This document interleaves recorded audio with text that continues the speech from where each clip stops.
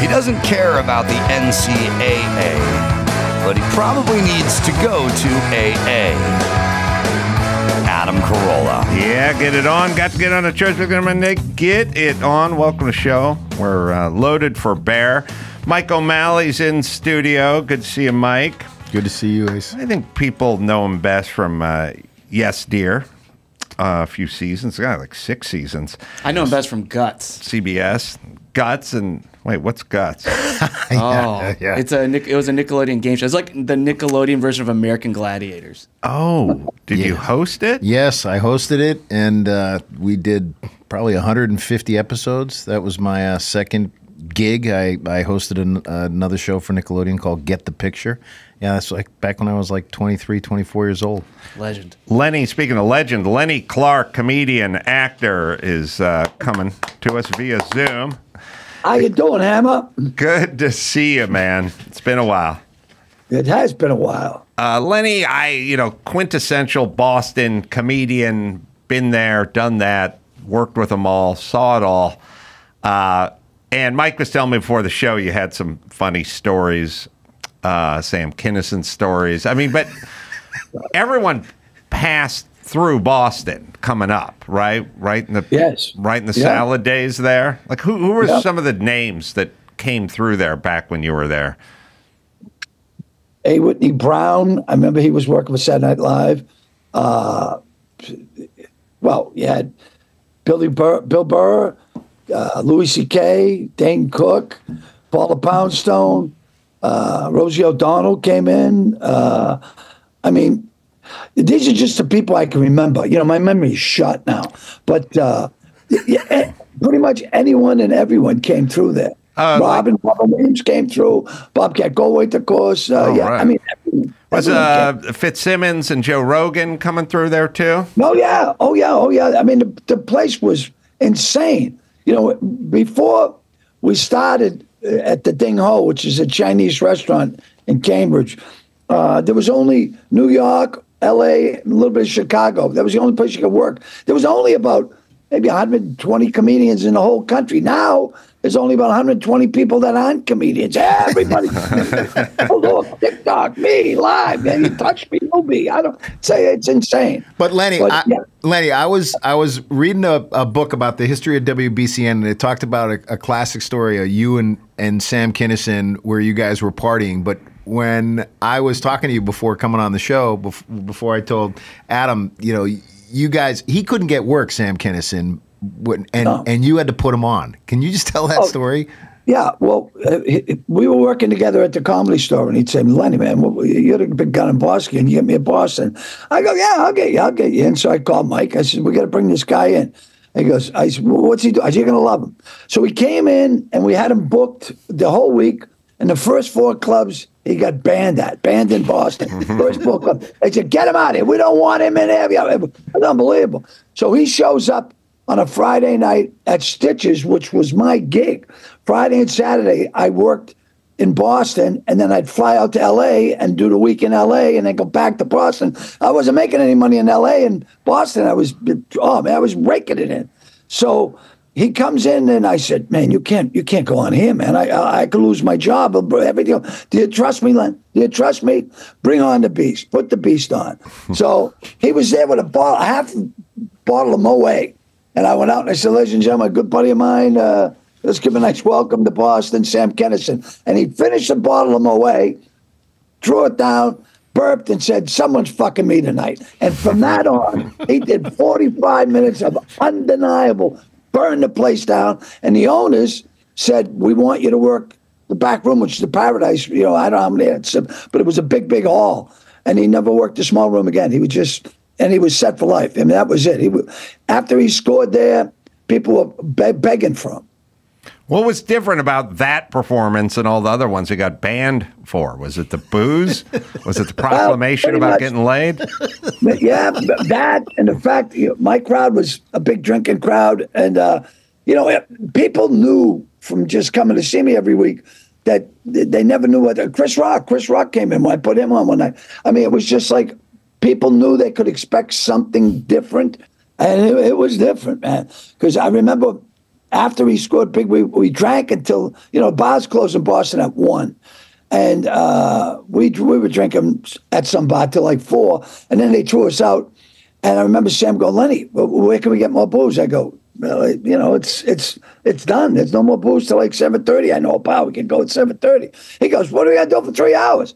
I said, I don't know. He said, wait a minute. You picked me up in a limo, and the limo had plenty of booze. I said, yeah. I said, all that limo. So I called the limo, and I shut up at booze. I said, you're a genius.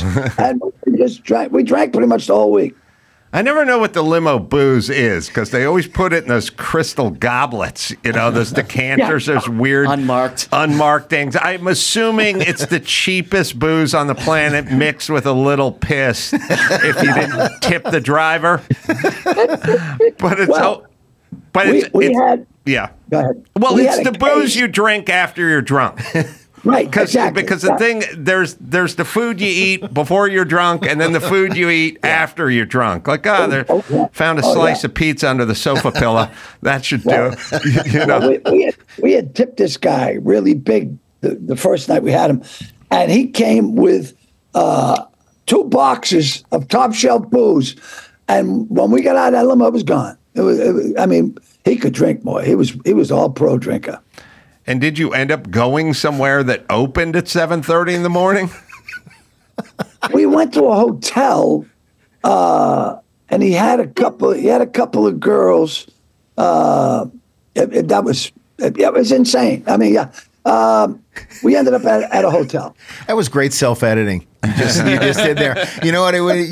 You paused, and what was great about it is that you had set up that your memory was shot, so you could just say, "Yeah, I didn't remember." When you decided, it was very elegant. It was almost like you were on the Today Show. Who are these guys with the motor and the libido? You know what I mean? Like you drink a fifth of Jack Daniels, and now you're ready to fuck. And I'm like, I'm ready to go to bed. Oh no, I'm ready to attempt to masturbate, and then get frustrated, and then go to bed. But frustrated with yourself? I don't need 2 girls. Yeah. I wasn't lazy. I remember I was jerking off one night so hard I threw my shoulder out. But aside from that, I was one of those guys. Some guys do blow and they can't have sex. Oh my God, I was like a Chinese rabbit. You know what I mean? I couldn't stop. Yeah, you're high functioning on blow. Yeah, on blow and but like you said, when you finish a bottle of Jack Daniels, how good can you be? It was blow. Here's my frustration with blow. Yeah. When it was all the rage. Yes. Back in the 80s, it was about $110 a gram. Correct. Maybe $120 a gram. I wanted to party, but I made $8 an hour, and taxes were taken out. So I could literally snort 2 days of work in 14 minutes. And I work construction, and it never made sense to me to dig ditches all day to get just 10 minutes worth of cocaine. Now I'm rich, and cocaine's like $30 a gram. Is it cheaper? It's cheaper, and I could easily afford a coke habit now. Easily. It's probably even a write-off. But I don't want to do it because, it's probably got fentanyl in it, and I got kids and whatnot. But you don't want to die. I don't want to die. But even before the fentanyl thing, people were telling me, oh, yeah, I was making hundreds of thousands of dollars. And they're like, yeah, coke's like $25, $30 a gram. And I was like, wow. God, it's so cheap Adam, now. I was buying quarter grams for $25. $1,500 worth of quarter grams because I didn't want to commit. They said, Lenny, why don't you just get an 8-ball? You'll save money. I go, no, I don't want to get hooked on this stuff. All right. And then I ended up going to South America to see where they made it. And Senior Lenny was in for a big surprise. Yeah, I bought an ounce for $80. And in South America. In South America. It was in Cartagena. And all right, wait a minute. Let's see if we can do some metric math here. Okay. So a gram was $100, $120. Yep. An 8-ball was an 1/8 ounce and Right. an 8-ball was like 4 grams or Like 3.5. 3.5 or 4 grams. It was like $300 maybe, $280. I don't know. Right, but a full gram would have been like $1,200, $1,300, $1,400, right? Yeah. Oh God, yes. And you got a full ounce for $80. $80, and I got to tell you, it was magnificent. Yeah. And it was, wow, I couldn't finish it. You know, I left some for the maids. My room was spotless. But I got to tell you, it was, you know, I was in South America, and Senior Lenny had cash, and I was throwing it around. And, oh, my God, I walked out of my hotel room one day. Well, I was so high because the girl I was with didn't really want to do it, you know. So I did so much. I walk out my hotel room, and there is every branch of the Columbia service, subs, tanks, Humvees. I swear to God, right there, and boats, destroyers, and I walked out and I went, oh my God! And I thought they were there for me, and then I realized they were just doing exercises, and I went, wow, I better go get more high to watch this. Was you said you had good cocaine, like so. I once remember one of my friends, he worked all year on Miami Vice. Oh, man. Yeah. And came back to L.A., and we were going to some prom or dance or something. I don't remember what it was, but he was just like, have you had Miami Vice cocaine? And I'm like, no, I just get whatever $8 an hour will buy me out here, And he goes, oh, well, you haven't. And he gave me a rail of Miami Vice cocaine. I was like, oh, this is what people are talking about. This is good cocaine. Yes. Yeah, and then I kind of went, oh, I get why everyone's into this. What is it for those of us who don't do cocaine or haven't been to Colombia to do cocaine? I ask this to both of you. What is the high that you get? What is that feeling? Chasing the next high. It's horrible. I beg to differ. Adam, I went out with an unattractive pharmacist to get pharmaceutical cocaine. You ever try that? No. Oh, I mean, I've been out with unattractive pharmacists, but I never got the coke off them. Lose, I think is what they call that. We got free condoms. What did you like? So clearly, this woman had no ethics. All right, she just gave it to you.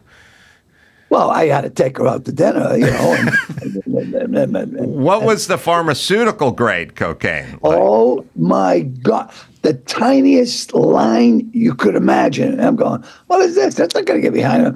Oh, and it was like, Jess, no, you didn't lose your vision. And I mean, it was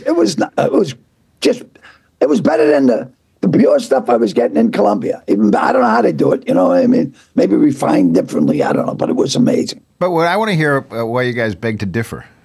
Well, cocaine gets mixed with a lot of speed back in the day, and you just feel kind of speedy. Okay. And Speedy just was agitated, and it just I never liked it.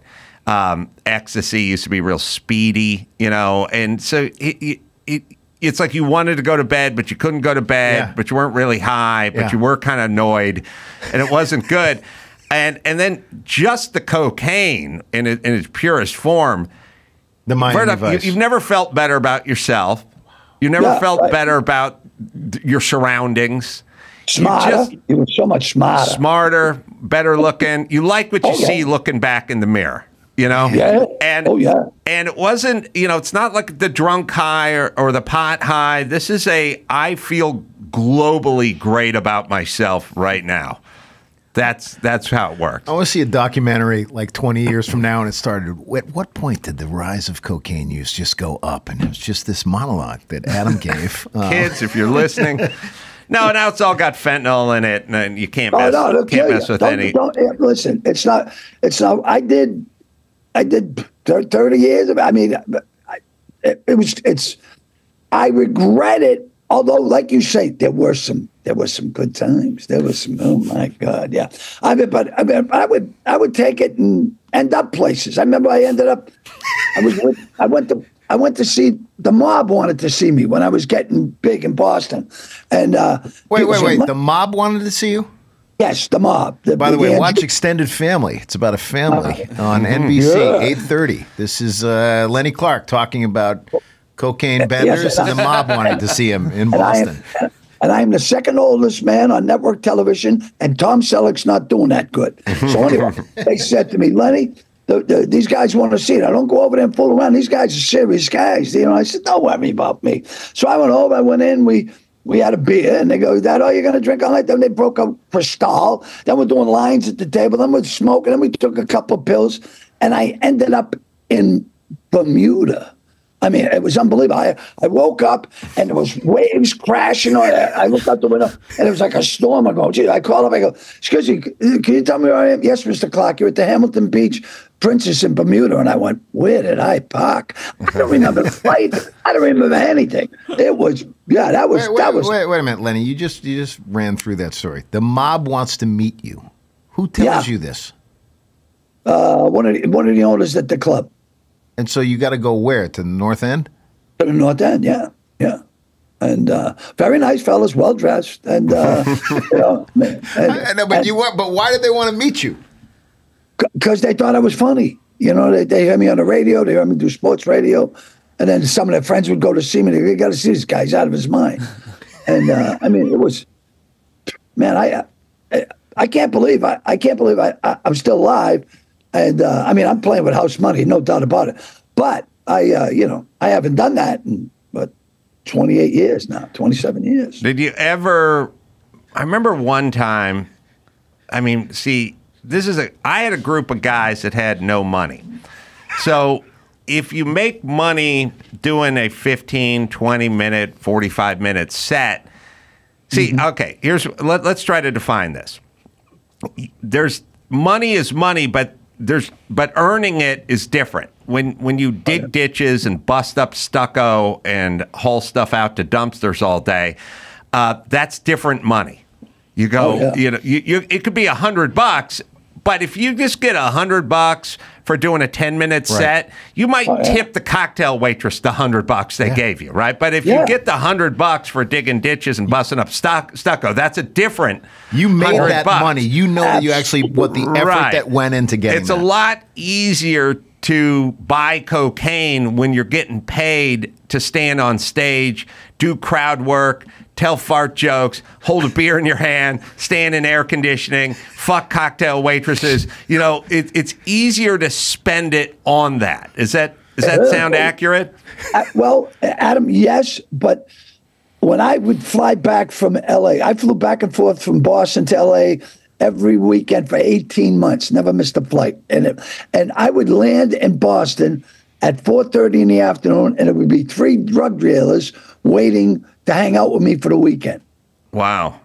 Did you ever get in bad debt to them? There was no debt. I was their joke monkey. Come on, you know what I mean? I kept them laughing all the time. Come to the shows. They'd meet broads. It was a fun time. Oh, so you got it for free? Yeah, most of the time. Well, this is my point. This is easier then, because I've got a bunch of blue collar guys from North Hollywood that are making $9 an hour. And it was a precious commodity. We actually got a guy.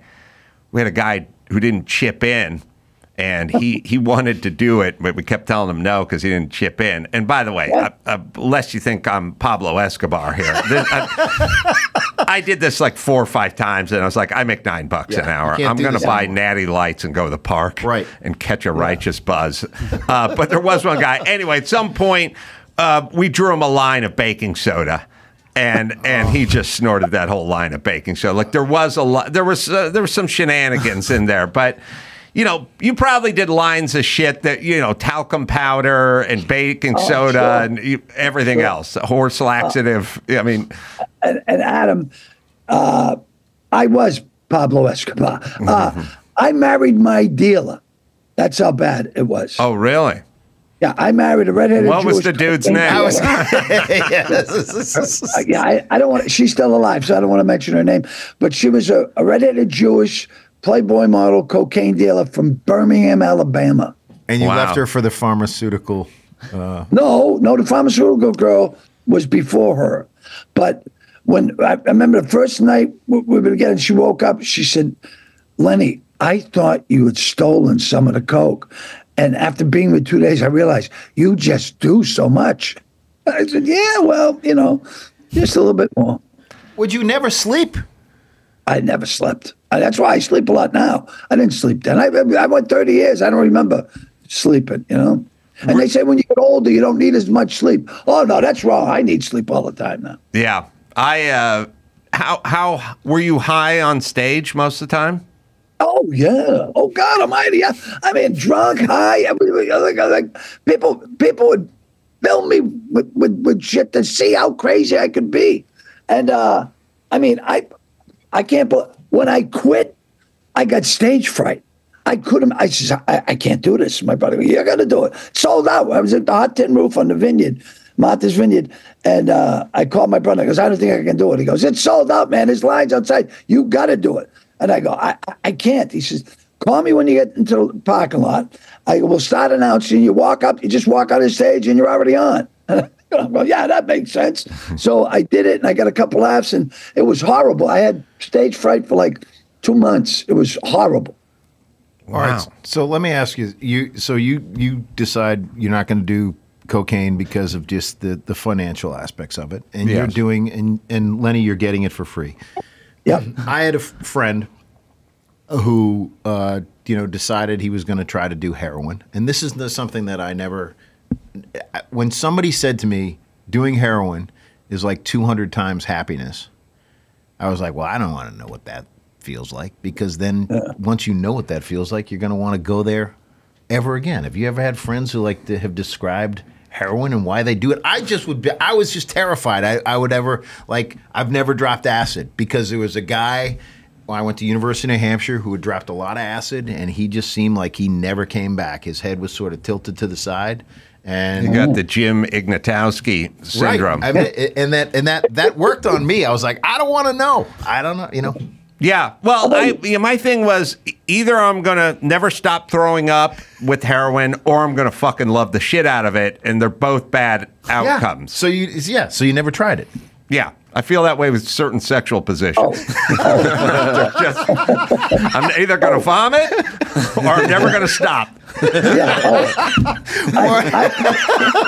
And now it's just like, ow. It's just like, I don't want to get hurt. Well, I tried the heroin. I smoked it. I snorted it. I smoked Hold on, it. not you. Wait. I never shot it up because, and not because I was afraid of needles. I was just lazy. I'm not going to sit there and cook. What am I, a chef? I just want to get high. I don't want to learn how to make shit. Yeah. Tying off. Anytime you have to use your teeth for half the work, you're up to no good. I don't care if you're opening pretzels. It's always bad if your mouth is doing half the job. And that's but sexually, once again. You need to do 5 minutes on that. I've never even heard anybody talk about that. You gotta use your teeth. It's just like a thing. Like one of the things that just You don't know where that tubing's been.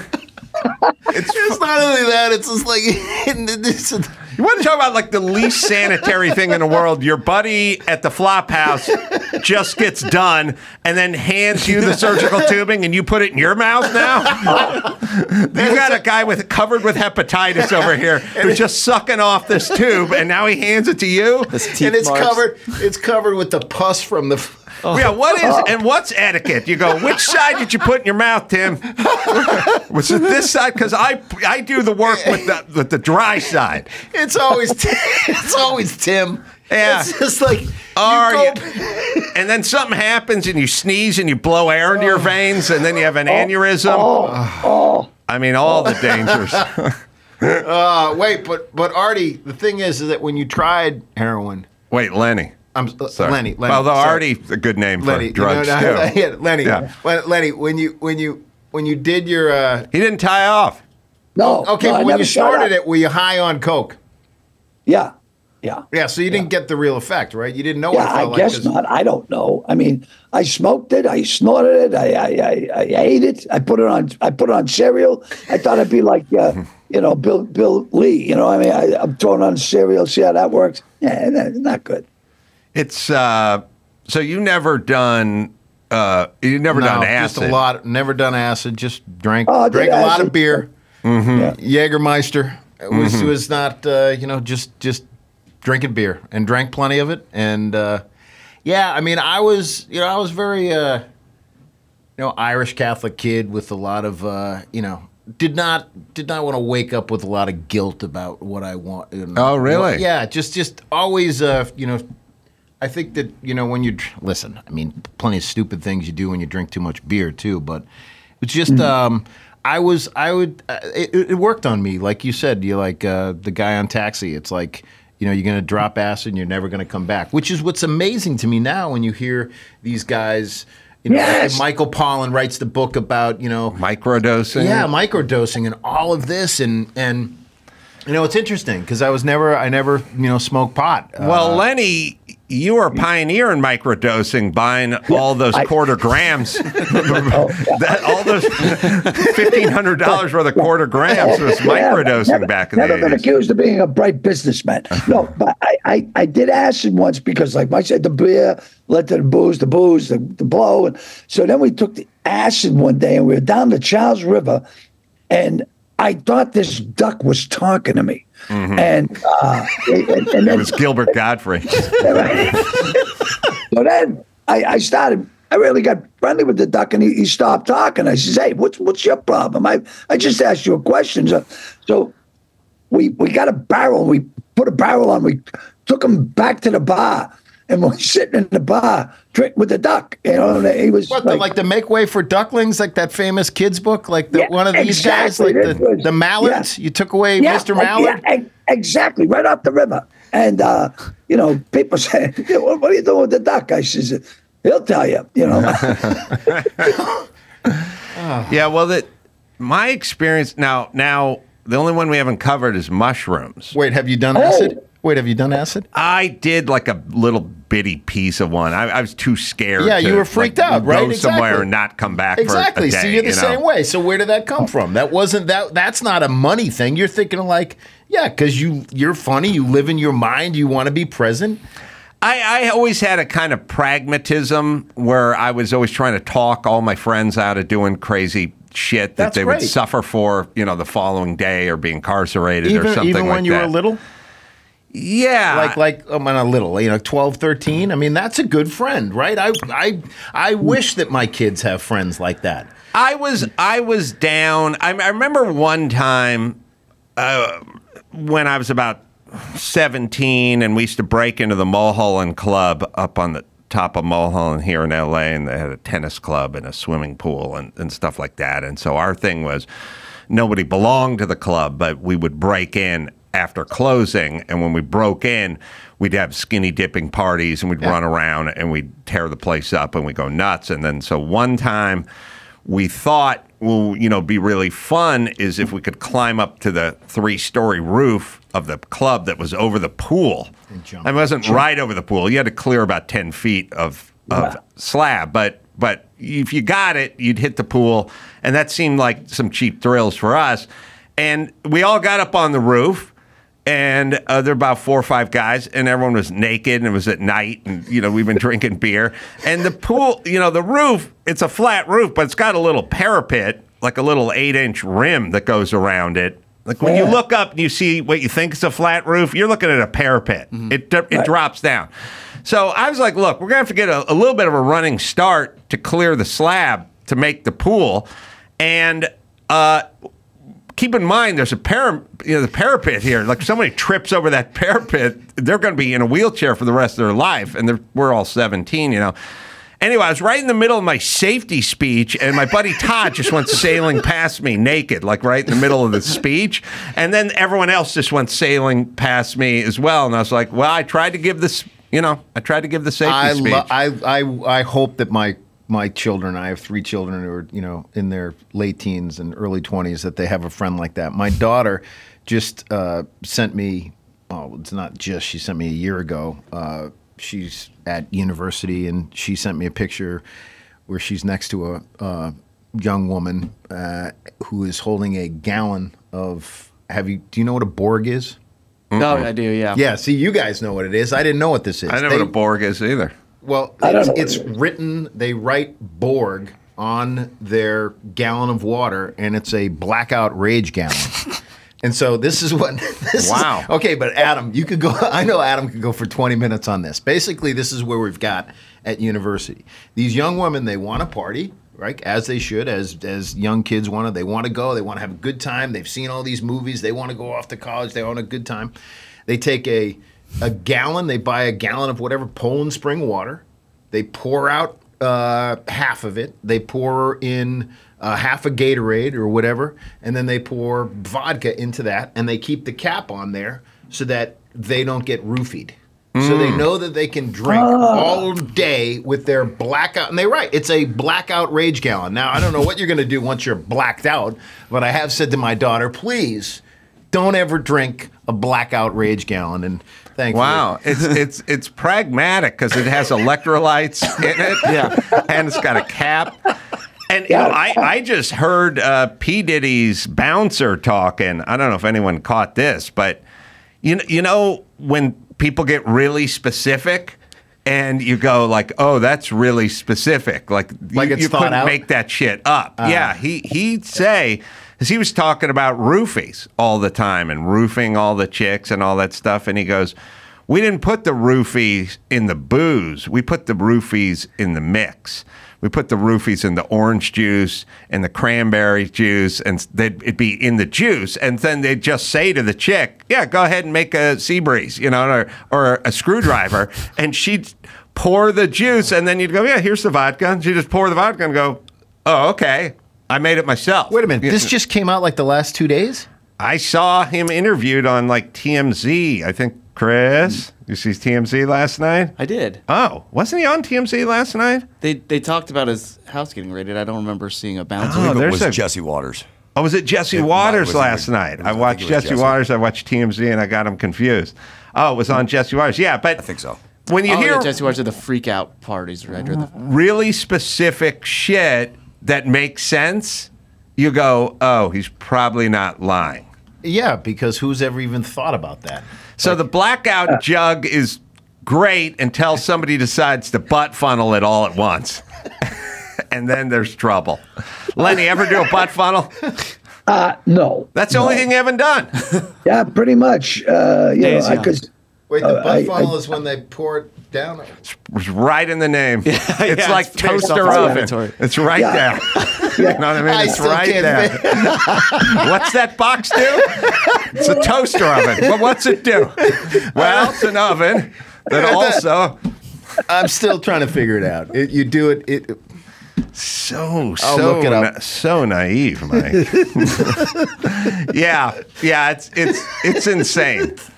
But I only did the acid a few times, but what ended it for me was we were at the ding ho with the duck, and I forgot about it. And someone told me that shouldn't kill the duck and put it on the menu. I went, what? So I felt like I was, a murderer. I killed the duck. I didn't want to kill him. I mean, I liked him, but he's gone. But well, he could get drunk and start talking at the park. And the next thing you know, we got a situation. All right, well, wait a minute. So You killed the duck? Wait, No, I didn't. I had to. Yeah. I want to ask Adam this. So you're the practical guy. You're pragmatic. Have you ever had to be sober when you had a friend who took too much acid and you had to kind of walk them through this? You're not freaking out. Don't have you ever been in one of those situations? I had I was the guy who was yelling, dude, maintain, all the time, I had a situation where my two roommates were rolling on some acid and brought home two women that I deemed aesthetically to be way beneath them, and and I pulled them into the kitchen, and I just said, like, I know you guys are super high right now, but I don't think you're going to be happy with this decision, and especially if you have kids. And we're going to need to, I'm going to intervene here, or whatever. And then I got on the phone with one of my other friends, and I said, like, we got a situation over here. And then I looked in the living room, and everyone is like half naked, rolling around on the floor. And I just said to my friend, I'm getting out of here. And I just stepped over all these bodies and left. Yeah, I wish I had someone like you around, because voice of reason. Lenny, I remember it's Lenny. No, Lenny, no. I brought this girl home one night, and we were at some house, and she got undressed, and I said, "Wow, what did you eat in a cab ride, man? You're huge." And and I disappeared. Yeah. Oh, all right. Well, you weren't that high. No. All right. We need to take a quick break. Lenny Clarke's going to hang out, and he's written a children's book. He's going to tell us about that. It's called Duck, Duck, No. And Mike O'Malley here. Extended Family Season 1, streaming on NBC.com or Peacock as well. And we'll do a little bit of news, and we'll do that right after this. Adam and Eve, you want a little better sex? I bet you do. Well, the best way to get started is to go to adamandeve.com. Do it right now. 50% off just about any item, plus free shipping, including rush processing. Doesn't matter how much you spend or what you buy. All will be packaged and sent discreetly, free and fast. That's 50% off one item, free shipping with free rush processing.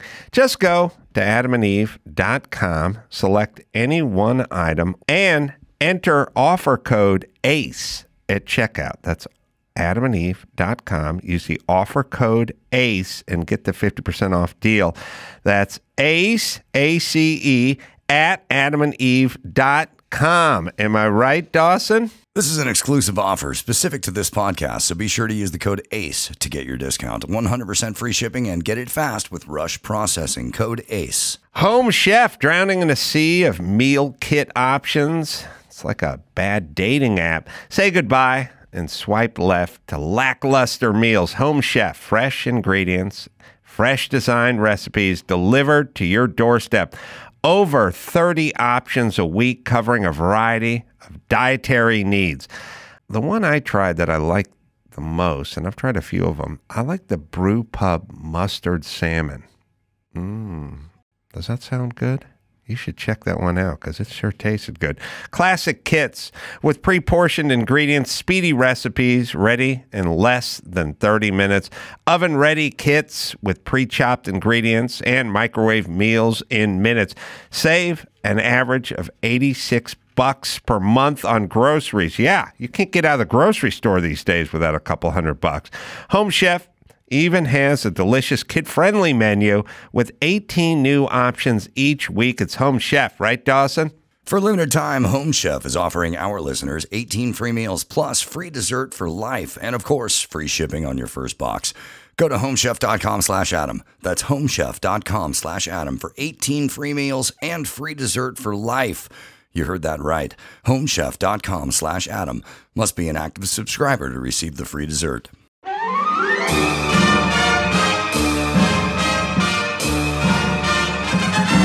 It's time for Nicaraguan Name That Movie with Adam's buddy Oswaldo. See if you can guess which movie this famous line is from. My thing is on the floor. If you said Hoosiers, My team's on the floor. you're correct. Now, back to the show. All right, Lenny Clarke is here. Mike O'Malley here. Been there, done that. That should be the name. Oh, that should be the name of your book, Lenny. Not the children's book. No, but you know the what, tell-all. Adam, I am going to write a book, but I got to wait for a few more people to die.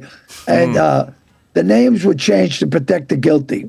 Right. But that would be a tale. That would be a tome. All right. Extended Family. Again, season 1 streaming on NBC.com and Peacock as well. John Cryer is in this. John Cryer used to be my neighbor. Super sweet guy. A great guy, phenomenal actor. I mean, just Incredible. an unbelievable guy. Yeah, sweet. You meet these guys who have that much success and have been around as long as him, and he's just a nice guy, but he's really funny and hardworking. Did you, on a sober note for a change here, I know you did Yes Dear, and I know you worked with Alan Kirshenbaum all those years. Yeah, yes. Great guy.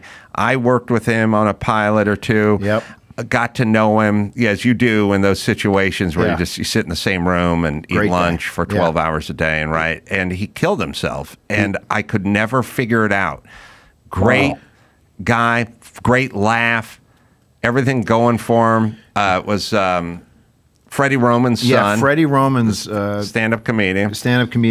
And famous guy. And Alan it was Alan and Greg Garcia. They created Yes Dear, and then Greg went on to create My Name Is Earl and Raising Hope and Sprung and The Guest Book. And Greg helped me out on the sitcom because he's so talented and he's a great friend. But I remember him calling me. So we did 6 years of Yes Dear. It's this is back in the days when there was only 5 networks, six networks, and that were doing comedies, and we made 6 seasons of this. It was a pressure for the writers in a way that it isn't. I think just having acted on that, it was just fun. It's a fun show. And then he was a guy to go to. Like I remember he was developing that show with you, and Greg called me the morning that he passed away. He was just struggling with depression, and I think it is a it's a very real thing that when it happens to people. My cousin described it as literally a black wave. Just a wave of it just comes over you, and I think it's somebody described once depression to me is that what's insidious about it is that it turns you against yourself. And I had never heard that before. Yeah. And I think that it's what happens. I don't know what your opinion is. The exact opposite of the Miami Coke. I'll tell you that right now. The exact. You want to describe what Miami Coke is? The opposite? Yeah, exactly. Of that. Yeah. You look at yourself in the mirror in the Miami Coke. You're like, I love this guy. I loved Alan, and least likely guy to ever take his own life. Yes. In my opinion. So that means it's all anybody's a potential candidate, and also I really love the guy, and my lament is everyone who's killed themselves I really like, and all the people I hate won't kill themselves. I know so many people I wish would just kill themselves, and yet here they are. Have you ever bungee jumped? No. Well, I had gone to this, party with they had a bungee jump and you go up on the crane, and it was starting to become popular. People would go down to, Australia, New Zealand, and they had this, and they all would come back. They're traveling around, jump off the bungee. So this is probably 89, 90, and I was like, all right, I'm gonna go try this, and I jumped off. And the second I jumped off, I said, anyone who's ever committed suicide by jumping off a bridge has said 5 seconds after they've jumped, this is a terrible mistake. Oh, they say it a tenth of a second. Yeah. It's documented. Oh, really?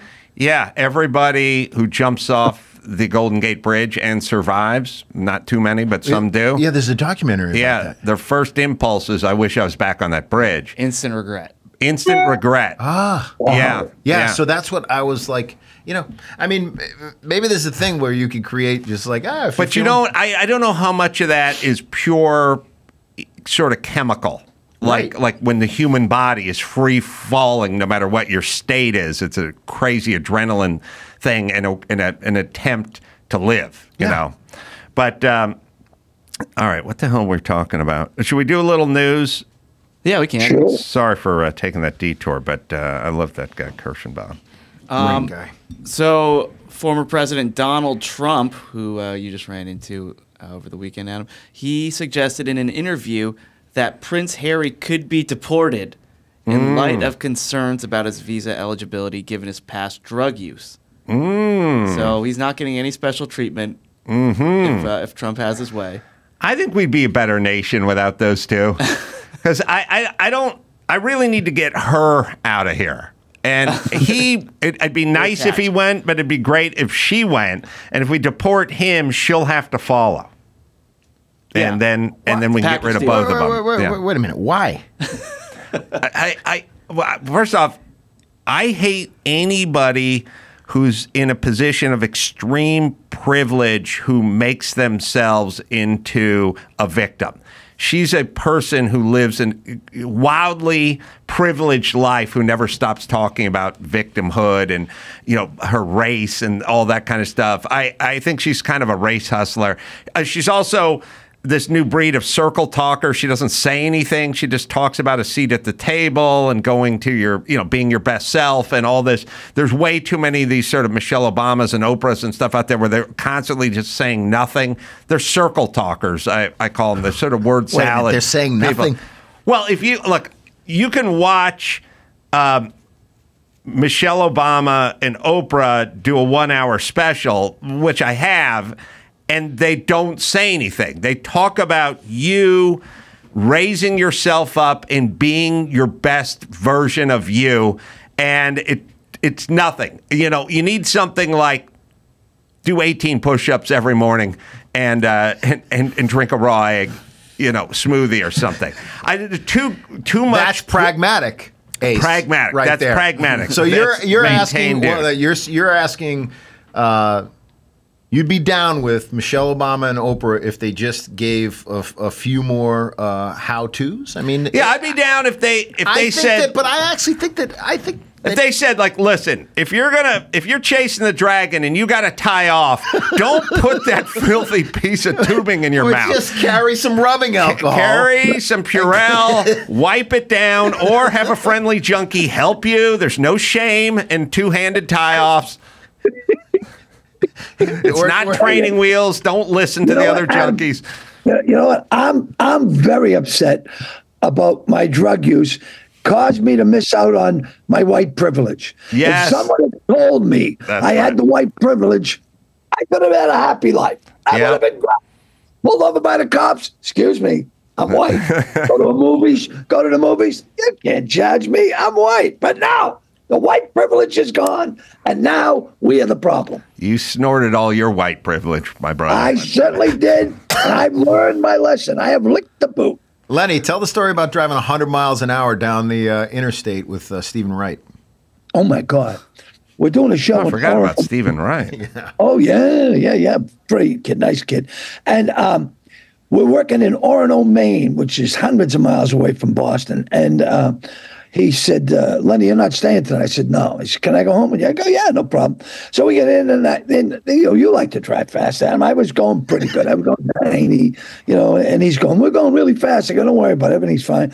And then all of a sudden, I see an accident on the other side of the road. I go, bingo. So now I bury it. We're doing 110, 115. He's going, are you out of your mind? I go, no.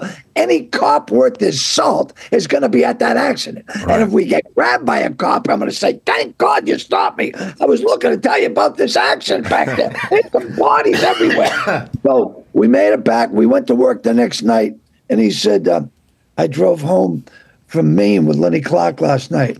It took us 8 minutes. All right, what else we got next, Ben? So you remember that we story? got extended family. I'm sorry. I've been bullshit. That's extended family. That's right. What a show. The writers are fantastic. You got Mike running the show. This thing is incredible. Lenny, they're going to cut this out. Let them do the news. They're going to cut this out. Sorry. I get carried away.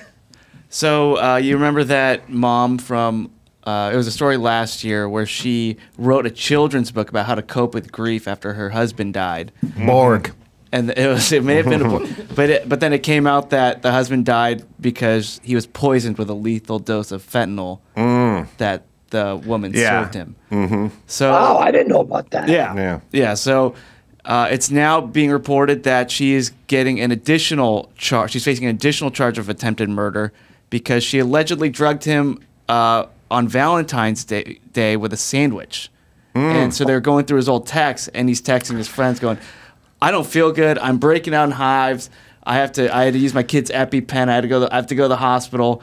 And well, sorry, hold on. This is on him because any woman I've ever been with, if she said, I made you a sandwich, I'd be like, okay, let me check this sandwich. What's going on here?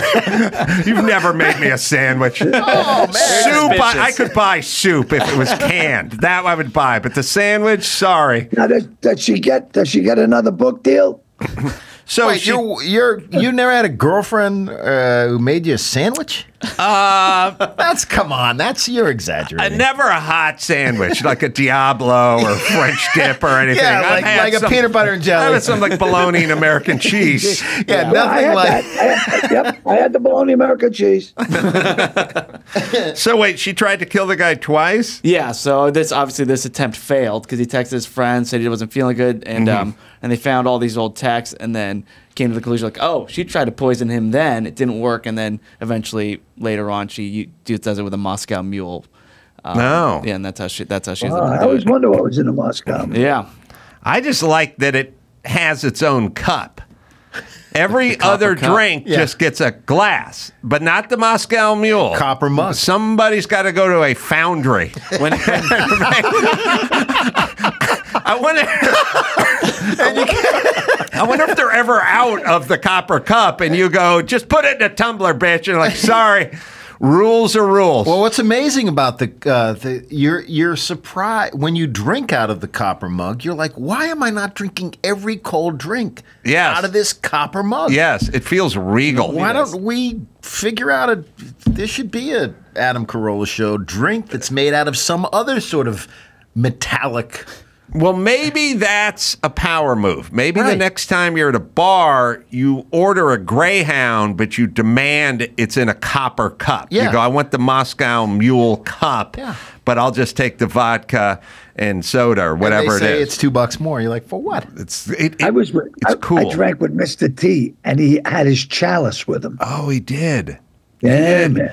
Black guys they travel with their own chalice. Yeah. Oh, yeah. When I come on, name more than one. Well, okay, are you ready? Yeah, here we go. Are you ready? Talk about a global statement. This is right up there with Michelle and Oprah have never said anything to help people. We also have this. Those people with their vertical leap, their big penises, and their chalices.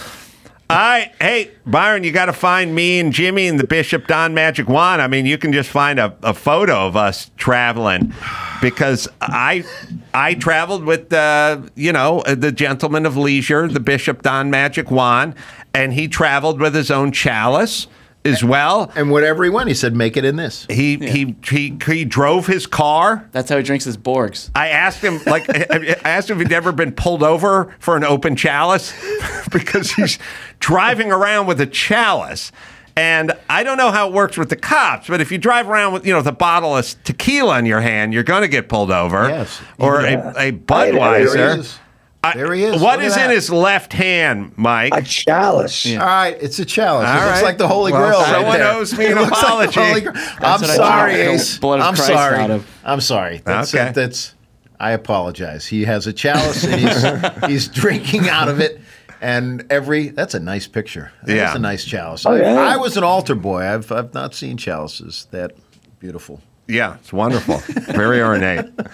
All right, sorry. Oh yeah, when Moscow Mules were all the rage, you had to submit, like if you go to a bar, you had to trade your ID for a mug. You don't get it back till you give that cup or mug back. Wow. Oh, yeah, that's nice. interesting. They're expensive. Well, you have to go to the foundry.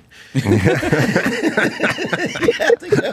haven't heard the word foundry. I've never heard that since I time traveled to 1912. All right, what else? There's a Los Angeles man who has been convicted of dozens of felonies for violently extorting karaoke businesses in Koreatown using methods that Lenny's probably seen his mob friends use. He would go around with a baseball bat. Wow. And threaten these businesses, demanding protection money. And I mean, he's physically attacked some of them. He's stolen one of their cars. He's just an old school gangster going after these karaoke bars. Finally, has been convicted. See, the way to do it without violence and without conviction is you just go in and you talk to the manager and you go, look, I'm going to tell every human being who comes in here, I'll pay them $10 if they sing Summer Lovin'. Over and over and over, and this place is going to be a ghost town. Psychological in 2 days. warfare. Now, do you want that?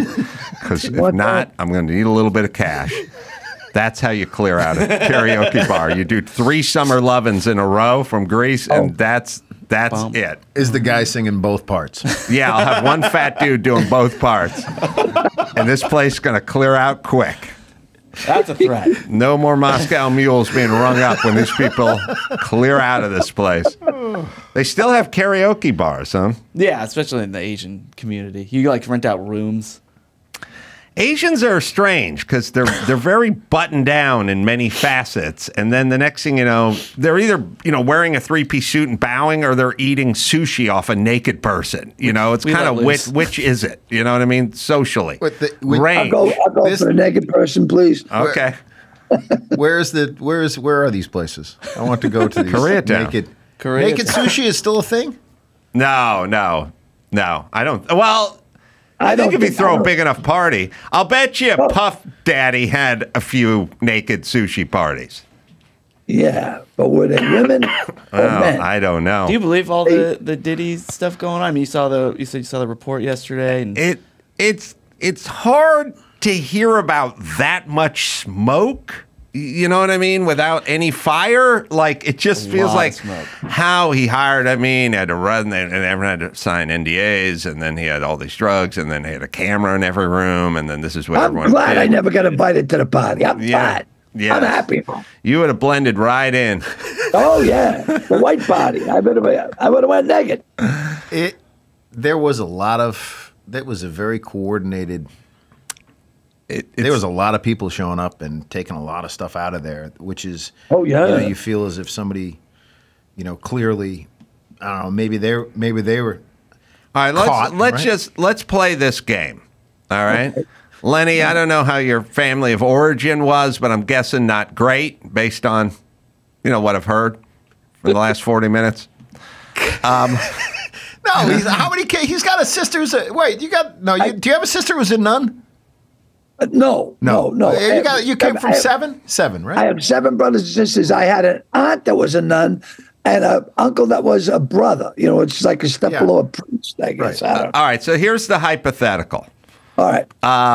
I come from, some food stamps and some TV dinners and broken down cars and no fun, no air conditioning, black and white 13-inch Zenith TV. You know what I mean? Yeah. And not a lot of good times. Okay. I don't know, Mike, where you come from? I come from New Hampshire. My parents are still married. Hardworking. That's why you're so straight. Yeah, it's. But not a party. No.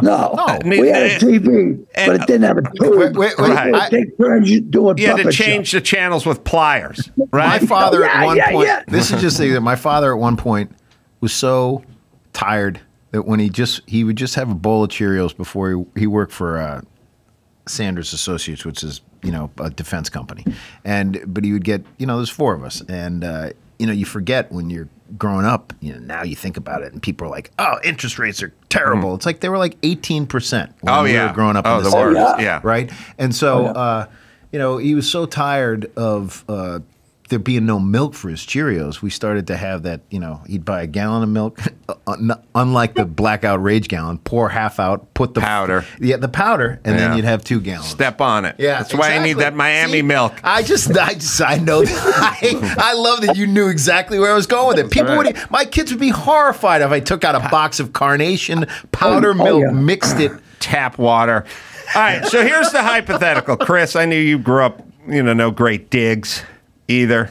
Hearing some of your stories. Sure. My parents were lazy and broke, and no one ever bought a new piece of furniture in my entire life, and the whole 9 yards. Never been on an airplane, much less a private jet or any of it. Never went anywhere, never did anything. All right. But everyone's free, they're not incarcerated now. All right. Would you take your poor broke ass childhood where nothing ever happened and no toys were ever bought, no travel was ever had, but your parents, they're on the straight and narrow, or like P. Diddy's kids, 0 to 18, 0 to 20, private jets, parties, biggest celebrities in the world, like babysitting you. Justin Bieber's playing an acoustic set for you, in your living room, and then hauled off to prison when you're going off to college.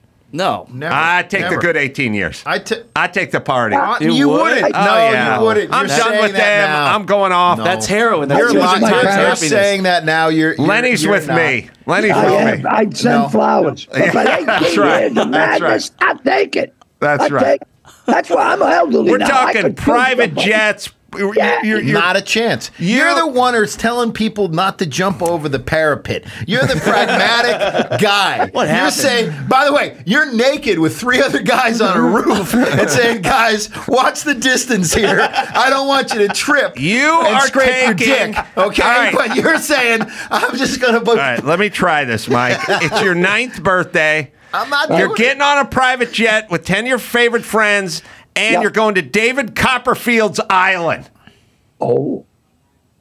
No, you're going on Magic Johnson's yacht with him and Steve Harvey. No. You All are right, 0 to 20.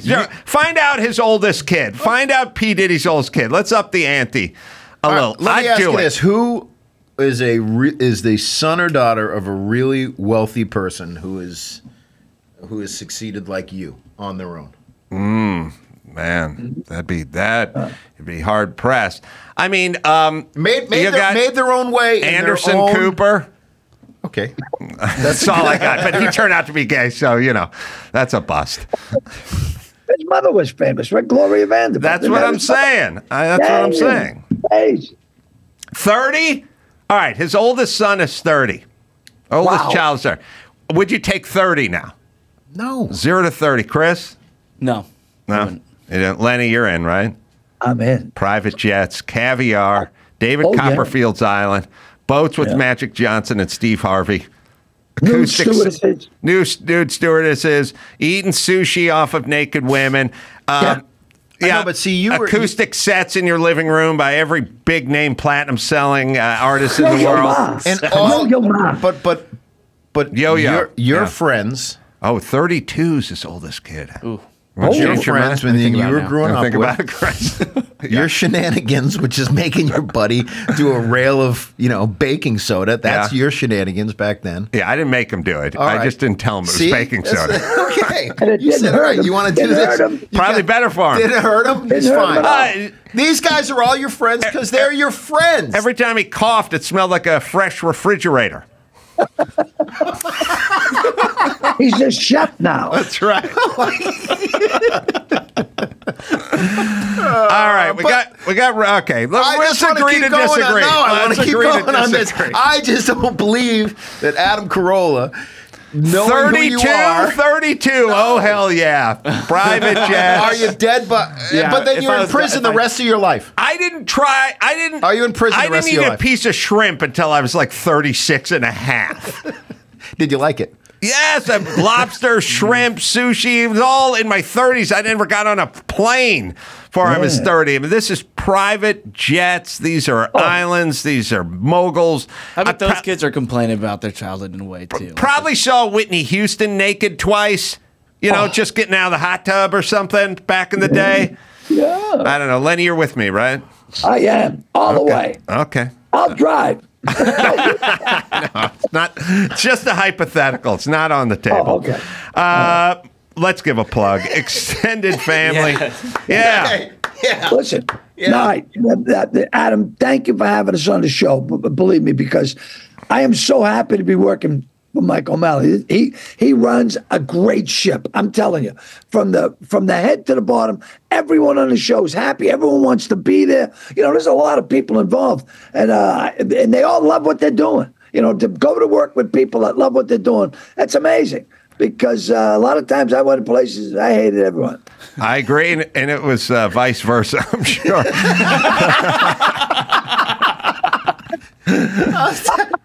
I'm telling you, say anything sincere. Go ahead, say something sincere. I'm just waiting for Adam to hammer it down. I'm just saying it. Just try it. I don't even think it's if there's 1 second in between that, you're never going to be quicker than this guy. Oh, sure. Hey, we've heard about his past. He's lost a few brain cells, but Lenny in his prime was as sharp a knife as there was in the drawer. Lenny, when was your sitcom? You had your own sitcom. It was called Lenny. Yeah, they're going to colorize it. It was, I think it was in 1990. Oh, I was big. Oh, yeah. I had billboards. I had Lenny lunchboxes. I was the guy. And the ratings were probably higher than Game of Thrones now, right? The ratings were amazing. We had good ratings. We had great ratings. What happened?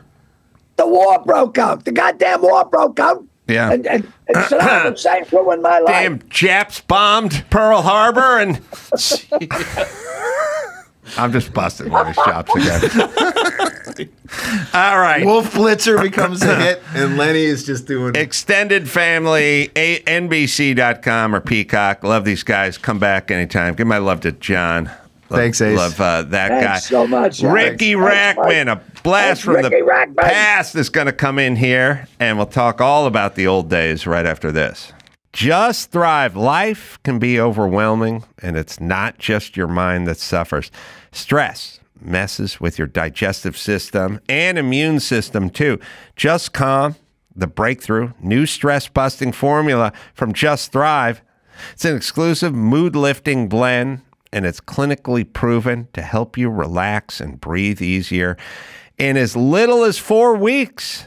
And I love the award-winning Just Thrive probiotic. I take it every day. It's part of my routine, and I wouldn't stop taking it. I feel better. My head's better. My gut's better. You'll feel the difference. It's a spore probiotic with 1,000 times better survivability than most probiotics. Banishes bloat and constipation, so your gut can produce more serotonin, your happy hormone. Plus, it supports better sleep, all with a money-back guarantee. It's Just Thrive, right, Dawson?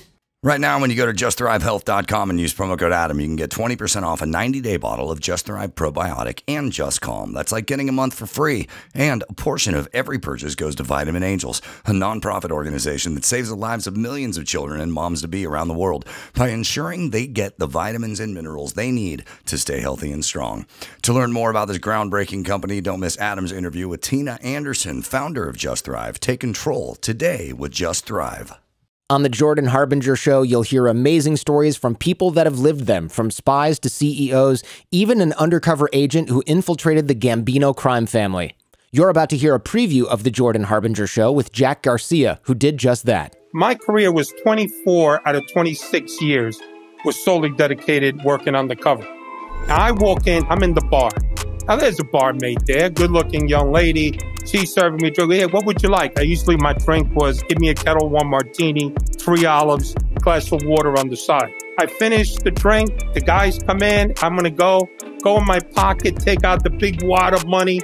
Bam, I give her $100. If you're with the mob, I say, hey, Jordan, you're on record with us. That means we protect you. Nobody could shake you down. We could shake you down, but you're on record with us. For more on how Jack became so trusted in the highest levels of the Gambino organization, check out episode 392 of The Jordan Harbinger Show. In honor of Jim Carolla's 92nd birthday, here's a list of all the things Adam Carolla will do before he dies. Have a blind woman drag her hands down his face and announce that he's beautiful. Just one of the things Adam will do before he dies. Let's get back to the Adam Carolla Show. Well, Riki Rachtman is in studio. Riki, you know from MTV, Headbangers Ball, probably. That was a big hit on MTV. Loveline as well. And many other endeavors. Riki's a Valley guy, right? I grew up in the Valley and moved to Hollywood pretty early. So I guess Van Nuys. Nobody. North Hollywood. Yeah, Van Nuys. Nobody brags about Van Nuys. We were talking about it yesterday. Van Nuys? Yeah. What would you talk? What would you have to talk about? There's nothing in Van Nuys. Paul Abdul went to Van Nuys High. Okay, and That's all I got. And when I went to high school, I believe the guys in Shalimar, Jeannie Francis from General Hospital went to my, and there's this list of all these people, and I was just like curious, like the list of, in Wikipedia is like all these people that went to high school at Grant High. My name's not on there. So I didn't even, and it was like, a guy that, you know, third place in a hot dog eating contest, and it's like no Riki Rachtman. No Riki Rachtman. The podcast called Riki Rachtman's Cat House Hollywood Podcast. Cat House Hollywood Podcast. Cat House Hollywood Podcast. Yes. Cat House. So that's something you started early, yes. right? Yes. In 1986, I opened up a rock and roll club with my then roommate, Tammy Down, who's the singer of a band called Faster Pussycat. And it was like this rock and roll dance club that was just really like so much decadent stuff happened there. And then one band asked to play, can we just play here one night? And that band was Guns N' Roses. And they became our house band. Is that 86, 87? Yes, sir. It was 87. And then every band just wanted to play our club, from like, you know, Pearl Jam to Black Crowes to Megadeth, Motorhead. Every band played the Cat House. It became truly world famous. And, you know, it was something that we just opened up as a rock and roll dance club to meet. I mean, I still own an apparel company that sells Cat House merchandise all over the world. And it's crazy because, you know, most of the, you know, we've made more T-shirts than we ever did in the club, you know, and it was really, it was sad because this is an era that they'll never ever be able to duplicate. No. Now it makes me think about Rodney Bingenheimer. Yes, I was his club. That was before my time. That he had the London Club or the London Club or something, and he started Rodney on the Rock, started one in Hollywood, and like David Bowie and all the luminaries would come by. We had David. I mean, our club was, which is funny. I just went on tour, just going and telling stories up on stage for 2.5 hours, and some of the stories that we tell about in the Cat House was the time that Axl Rose chased David Bowie around the Cat House, saying he was going to kill him, and just oh God, we got so many great stories that happened there, and So, but I mean, you're right. Here's an analogy, and let's see if we can figure this out. Rodney Bingenheimer's English Disco. Yeah. Oh, you're right. Yes. You're right. Yeah. So someone wrote it on my screen, so it's not me. But so here's an analogy. If you look at all these great old boxing pictures from the 40s and the 30s and the 50s, they were black and white. And all the people in the arena were smoking cigars. Right. So you have these great black and white pictures of these guys with this haze and the lights pushing through it, and you could never recapture that. Everything's digital, everything's color, and there's no more smoking. So it's like a bygone era. You could say it's better or it's worse. It's just we're not going to see it again.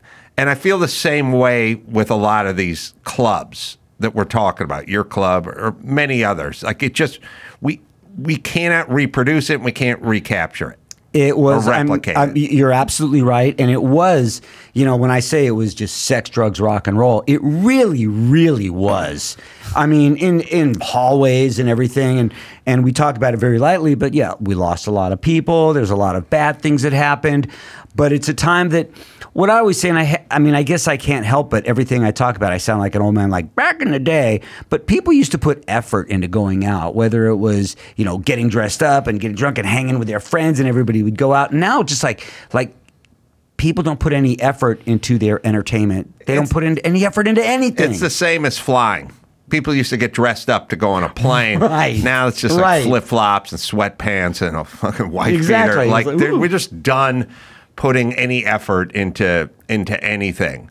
And yeah, your time, I always say the best time in this nation's history was right when you opened that club, which is pre-AIDS, mid-Coke. AIDS wasn't invented. Coke wasn't bad for you. Right. And it was just a fucking party. Yes.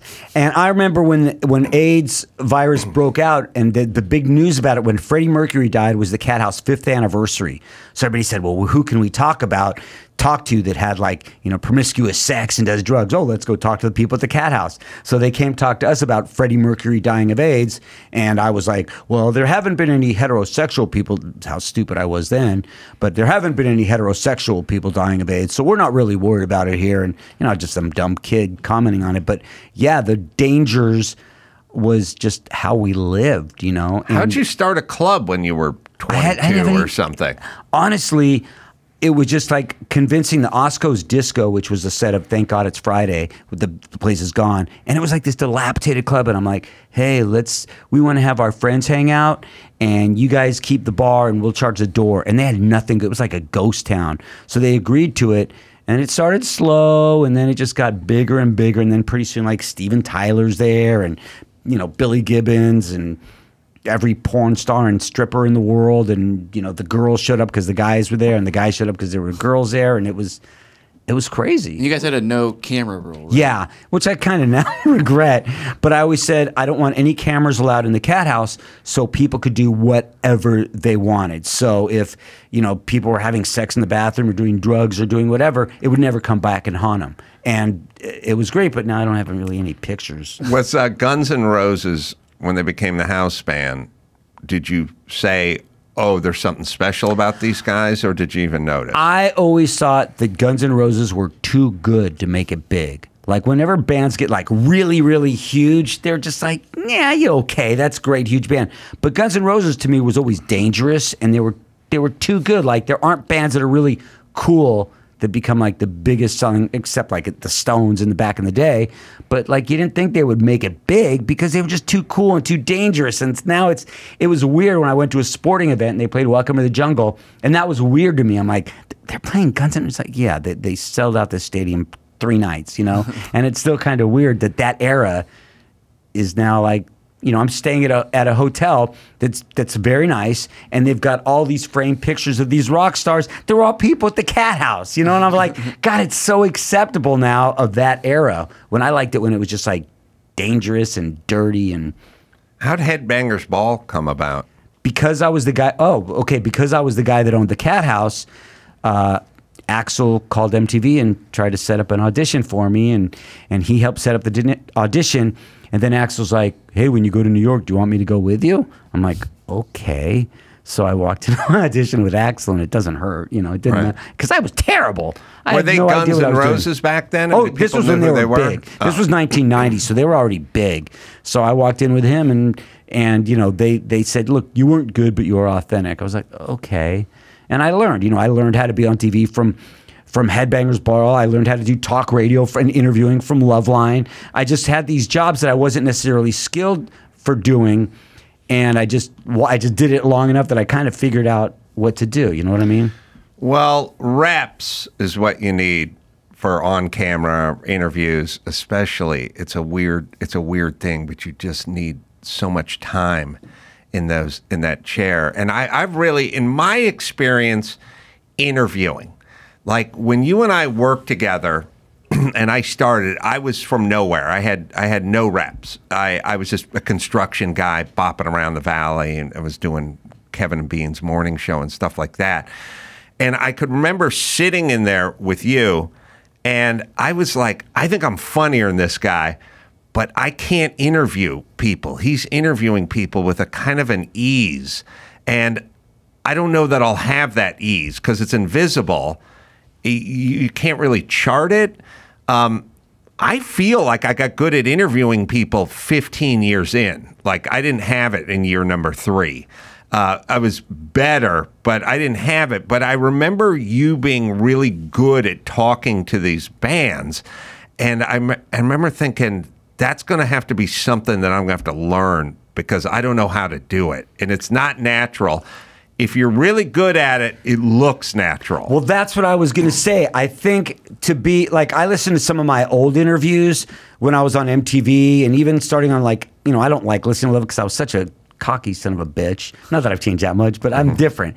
But the thing is, the reason that you're so good is I think that what we've learned is to do good interviews, don't do an interview. Like you're not interviewing me right now. We're just having a conversation. Yes. And I think as long as you learn to interview people, you learn like, don't interview people, have a conversation. We don't have a stack of cards that says which question. When I was on MTV, they had told me every question to ask. I didn't know what the hell I was doing. That was my first time ever in front of a camera was bam, you're on Headbangers Ball MTV. Wow. You know, so I think the way to interview people is not interview people, not have discussions. We're just sitting out, we're friends, we're talking about old days, you know, stuff like that. And I think as you learn not to do an interview and have conversations, that's when I think they become good because that's what you like to listen to. Well, on that subject, a question that only you could answer, which I is don't know. the first night I did the show without Ricky. So Ricky and I did Loveline for 3 or 4 months. Can I tell you first? I just hate to interrupt, but I got to tell you a story. So Trip Reeb was the GM at karaoke then, and before they brought, I had done Loveline with Dr. Drew for a while, and then 3 years, right? And then Plus. and then Trip comes in. He goes, "Well, we're going to bring Adam Carolla in as well because you guys are going to do that TV show together, do the Loveline TV show." And then Trip says, I never forget him saying this. He goes, "Well, Ricky, you're just not funny." And I was like, "Thanks." He goes, and so he's over at KUPD in Arizona, and I went over there, a couple of years ago. I was doing my storytelling show, and I played out in Arizona, and I told him that. He goes, "I never said anything." I'm like, "No, you did, because it scarred me for life." Like, he just said, I know. "We're bringing in Adam because Ricky, you're just simply not funny." I got almost the same version of that, believe it or not. Yeah, they took you aside and they said, "Adam, Ricky's simply not funny." See, that was funny. No, Kevin Weatherly called me in, #1 program director in the world, and he said, up the hall from Trip Reeb, and he said, we want you to do Loveline, but we think we want you to do it as your character, Mr. Burcham. And I said, I was a guest on Loveline as Mr. Burcham sometime before that. And I said, Kevin, I don't think that would work out very well. I think I should do it as myself because it's not, maybe be fun for 20 minutes. That's exactly. Not night in and night out. And he stopped and he goes, "We know Mr. Burcham's funny. We don't know if you're funny." And I remember thinking, so I got the non-funny speech too, in a sort of aspect. From two of the most non-funny people there are, when you think about it. So here's the question. Okay. So I couldn't interview. I wasn't good at interviewing people. I didn't know how to interview people. And I didn't really have to interview people because Ricky would do the interviewing of the band. And Ricky oftentimes had some relationship with the band through MTV or through the Cat House or through some prior relationship. And they'd come in and be hugging it out. "Hey, man, it's been a while," and I'd just be sitting there as the comedy guy. You're on the outside. But I really couldn't interview people. And Ricky was always doing a great job interviewing people. And then the night, so Ricky left, and it was going to be the first night of me and Drew. And now I had to do the interviewing because Drew doesn't do, back then especially, didn't do anything. He just sat there, right? Yeah, January of 96. January of 96. So I went, okay, I'm pretty nervous about this interview, but you can get guys in there like John Popper from Blues Traveler and stuff. They're funny, they're gregarious, they're storytellers, and they make it easy. There's David Allen Greer could have been the guest, or some comedian I knew, or anybody. But I get Psycho Myco from Suicidal Tendencies. Who's a really good friend of mine. That's right. And Mike just sitting there with his arms crossed the whole time. And I'm like, "So what was it like making a record?" And he's like, "Fine." And he leaned back again. And I'm like, "How long you play the guitar?" He'd be like, "I don't play." And he leaned back again, his arms folded. I was like, see this guy just sweating bullets. Right. I'm going, this is the worst interview. He's answering every question with one word. Sometimes you just nod, into the microphone, yes or no. And I'm like, I couldn't have. This is the worst card I could have drawn. There are other people that were friends, other people that were gregarious. I could have got a comedian. I could have got an actress. But I got Psycho Myco from Suicidal Tendencies. And ever since that day, I was like, was he fucking with me? I mean, I know he's kind of a hard ass, and I know he's in a punk band and stuff, but he's friends with Ricky. Did Ricky put him up to it? No, I didn't even. I mean, I'm sure. Or was it? Maybe it was his form of protest. Maybe he wished you were there. I don't know what it was. I mean, I still talk to Mike, and I don't think. I know I wouldn't have said, "Look, if you're going to be on the show with Adam and Drew, make sure you give him a hard time." I wouldn't have done that, but I don't think I even talked to him. I think I would probably be like, "Why'd you do the show right when I left?" or something like that. But no, I didn't even know. I don't even remember. It was just that. the worst timing ever. That you wouldn't do that. The first interview I had to do. I would do that, but I didn't. I'm not saying I wouldn't do that because I was so jealous. Because there's rumors about you being involved with the Pennywise incident. I am. I was. Oh, you were? Oh, yeah. I didn't know that. So what? Can you reset the Pennywise incident first, Adam, and let's see what Riki. Okay. Well, there's the round number 1 I wasn't there for. Which one? Throwing up. Okay, that I was there and part of that. You're part of that. Oh, yeah. All right, so there's Fletcher from Pennywise, and Fletcher is a big dude, but not bigger than a big dude. He looks like he'd be a big biker guy. Like he's a massive big, human. Like, not just big, like he's big and he's scary looking. I played football for 10 years. I hung out with big dudes. Right. He's bigger than they are. Yeah. He's crazy natural big. Yes. You know, his hand is 6 inches wide. Right. You know, like big. He's a mammoth piece of humanity. And they did the show with you and Drew when I wasn't there, and he was like chugging booze and trying to throw up on Drew. Okay, here's the story. I wasn't allowed to bring guests on Loveline, so I told Ann, our producer, I go, let me bring these guys. They're my friends. They hadn't been on the radio yet. I go, they're in a band called Pennywise. Can I just bring them on with me? And she's like, sure, we're going to let you bring the band on this time. So they're getting really drunk, and Fletcher comes up to me. He's like, I'm going to throw up on Dr. Drew. I'm like, dude, don't throw up on Dr. Drew. He's like, no, I'm going to throw up on Dr. And he's drinking and he's eating pizza and he's drinking. And I was like, I don't want to know anything about it. I don't want to know anything about it. And sure enough, they're on the air. And all of a sudden, Fletcher and when he was puking, he was like, it was not going down. I mean, it he was like 350 pounds. Yeah, it was like horizontal, like right over Drew. And I just remember that show. And it's one of those things that, it's like, of all the Loveline shows that I did, that's the one that people talk about. They don't remember those, like, that was a great interview. That was a great show. But they remember when things go horribly wrong. And that was it. So he was cornering Dr. Drew, trying to throw up on him. Across the soundboard.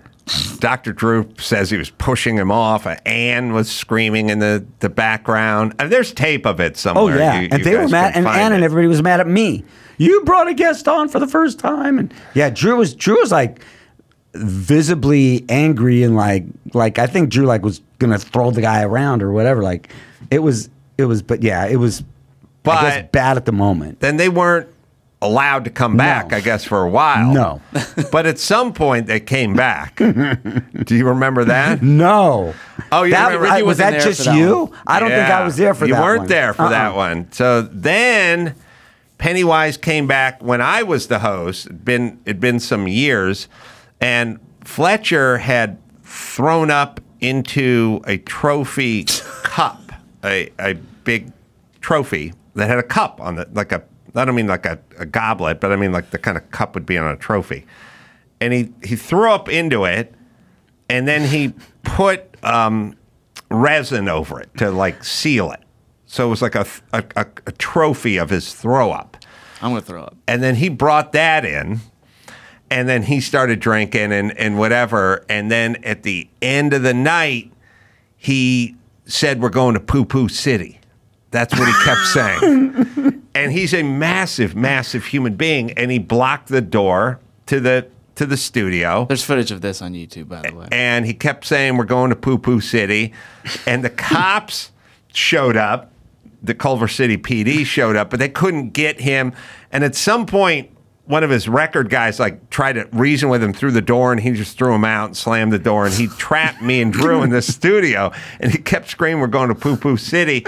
And the cops showed up, and he said he had a grenade on him when the cops showed up. He told him to stay out because he had a grenade.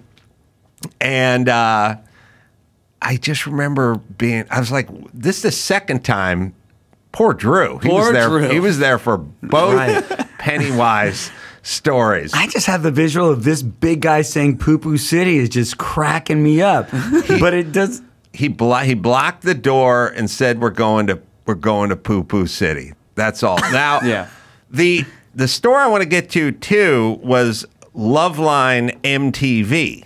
Right. Because I never really got the full story other than I got the stories like Rachtman's out, they're looking for somebody else. And I'll tell you what happened, but I want to hear your version of it. Riki Rachtman's here. Do we have to? Oh, we don't need to take a break. All right, that's fine. Let's keep going then. So my version of it is they were talking to me about doing Loveline on the radio. They were going to start syndicating the radio show, but they weren't syndicating at the time. No, Loveline had been syndicated for a while with me. They said? No, it had been syndicated for quite a while. We got to right look when I it started. up. It was because we started recording at Westwood One. When you were Westwood One, we were at. That's where we Yes. started. They said when I started, we started in what's San Diego 91X. Yes. They said 91X is your first affiliate, and that, as I recall, was the day I started, and then we spread out after that. But you were syndicated before that. The show had been on for like 12 years before me, and I got on it, and it became syndicated like right away.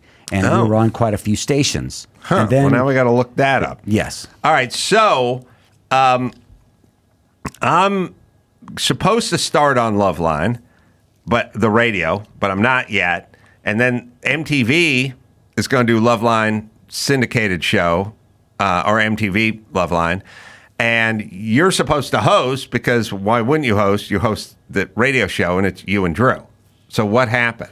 What happened was, this is what I thought happened. I was on Loveline with Dr. Drew, and then they came up with this idea to do the Loveline TV show, and I thought it didn't work. I said, I don't see how this show is going to work as a TV show. So I said, I don't really want to be a part of it. So then they decided, okay, well, we're going to put Drew with Adam, and then to get Adam and Drew start working together, and because Riki isn't funny, we're going to bring Adam in to work the three of you so Adam and Drew can start working together more, so then you'll be together for the TV show. Because I didn't want to do the TV show because I didn't think it worked as a TV show. But then with all the stuff that happened, I decided to leave Loveline and start my own talk radio show, the Triple R. Oh, that's right. Was that Kayla X? Yes. That had an interesting ending as well. Oh, I'm curious because I ended up You don't there. remember the story how my radio career ended? Oh, I did. I do.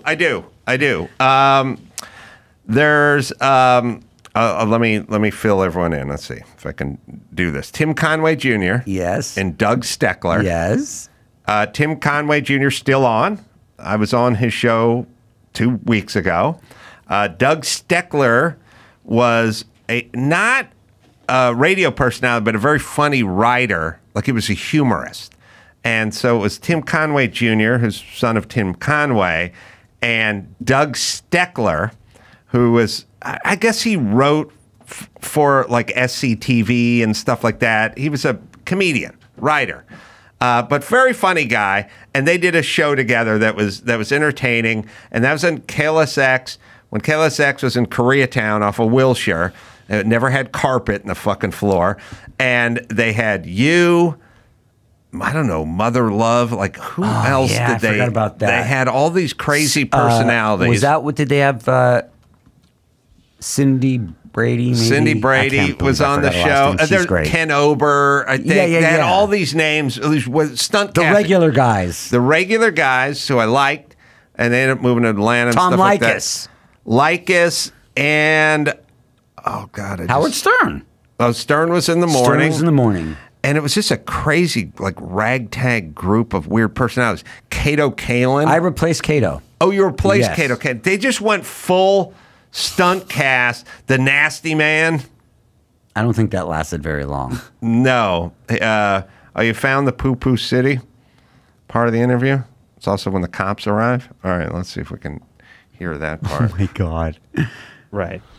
The listeners want me to vomit on you. No, they don't. They do. I swear. That. And I didn't come here prepared to do that. Think how contrived that would be, though, Fleck. Yeah, exactly. Yeah. How cliche would that be? You're projecting it. You're telegraphing we it already. We bought Dr. Drew a trophy. Yeah. Right. I vomited the trophy. I filled it with resin. I mean, I did. That was cool.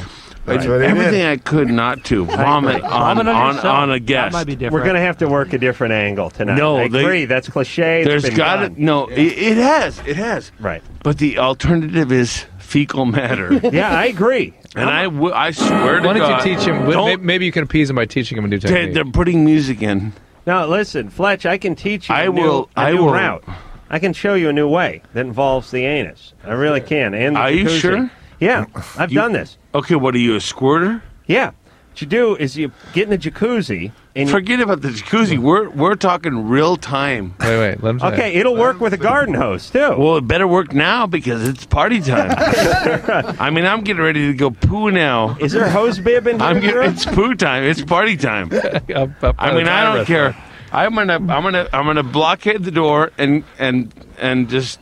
I mean, I don't want to say what I'm going to do. All right, Fletch, I got a good idea. Speaking of the party, we'll do Well, this. you we'll better do figure- a trick. I call it the piñata. Don't lie to me. We Adam. hang you from a rope and we smack you with a broom handle and see what comes out. All right. Well, look, what I'm going to do is I'm going to hang myself from the doorknob.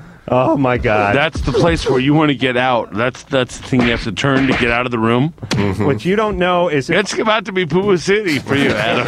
I mean, I'm not kidding around. This is party time. What Fletch doesn't know, Drew, is that when I Forget take about these, the spins. It's party time. It's Poo City. Please don't take him to Poo City.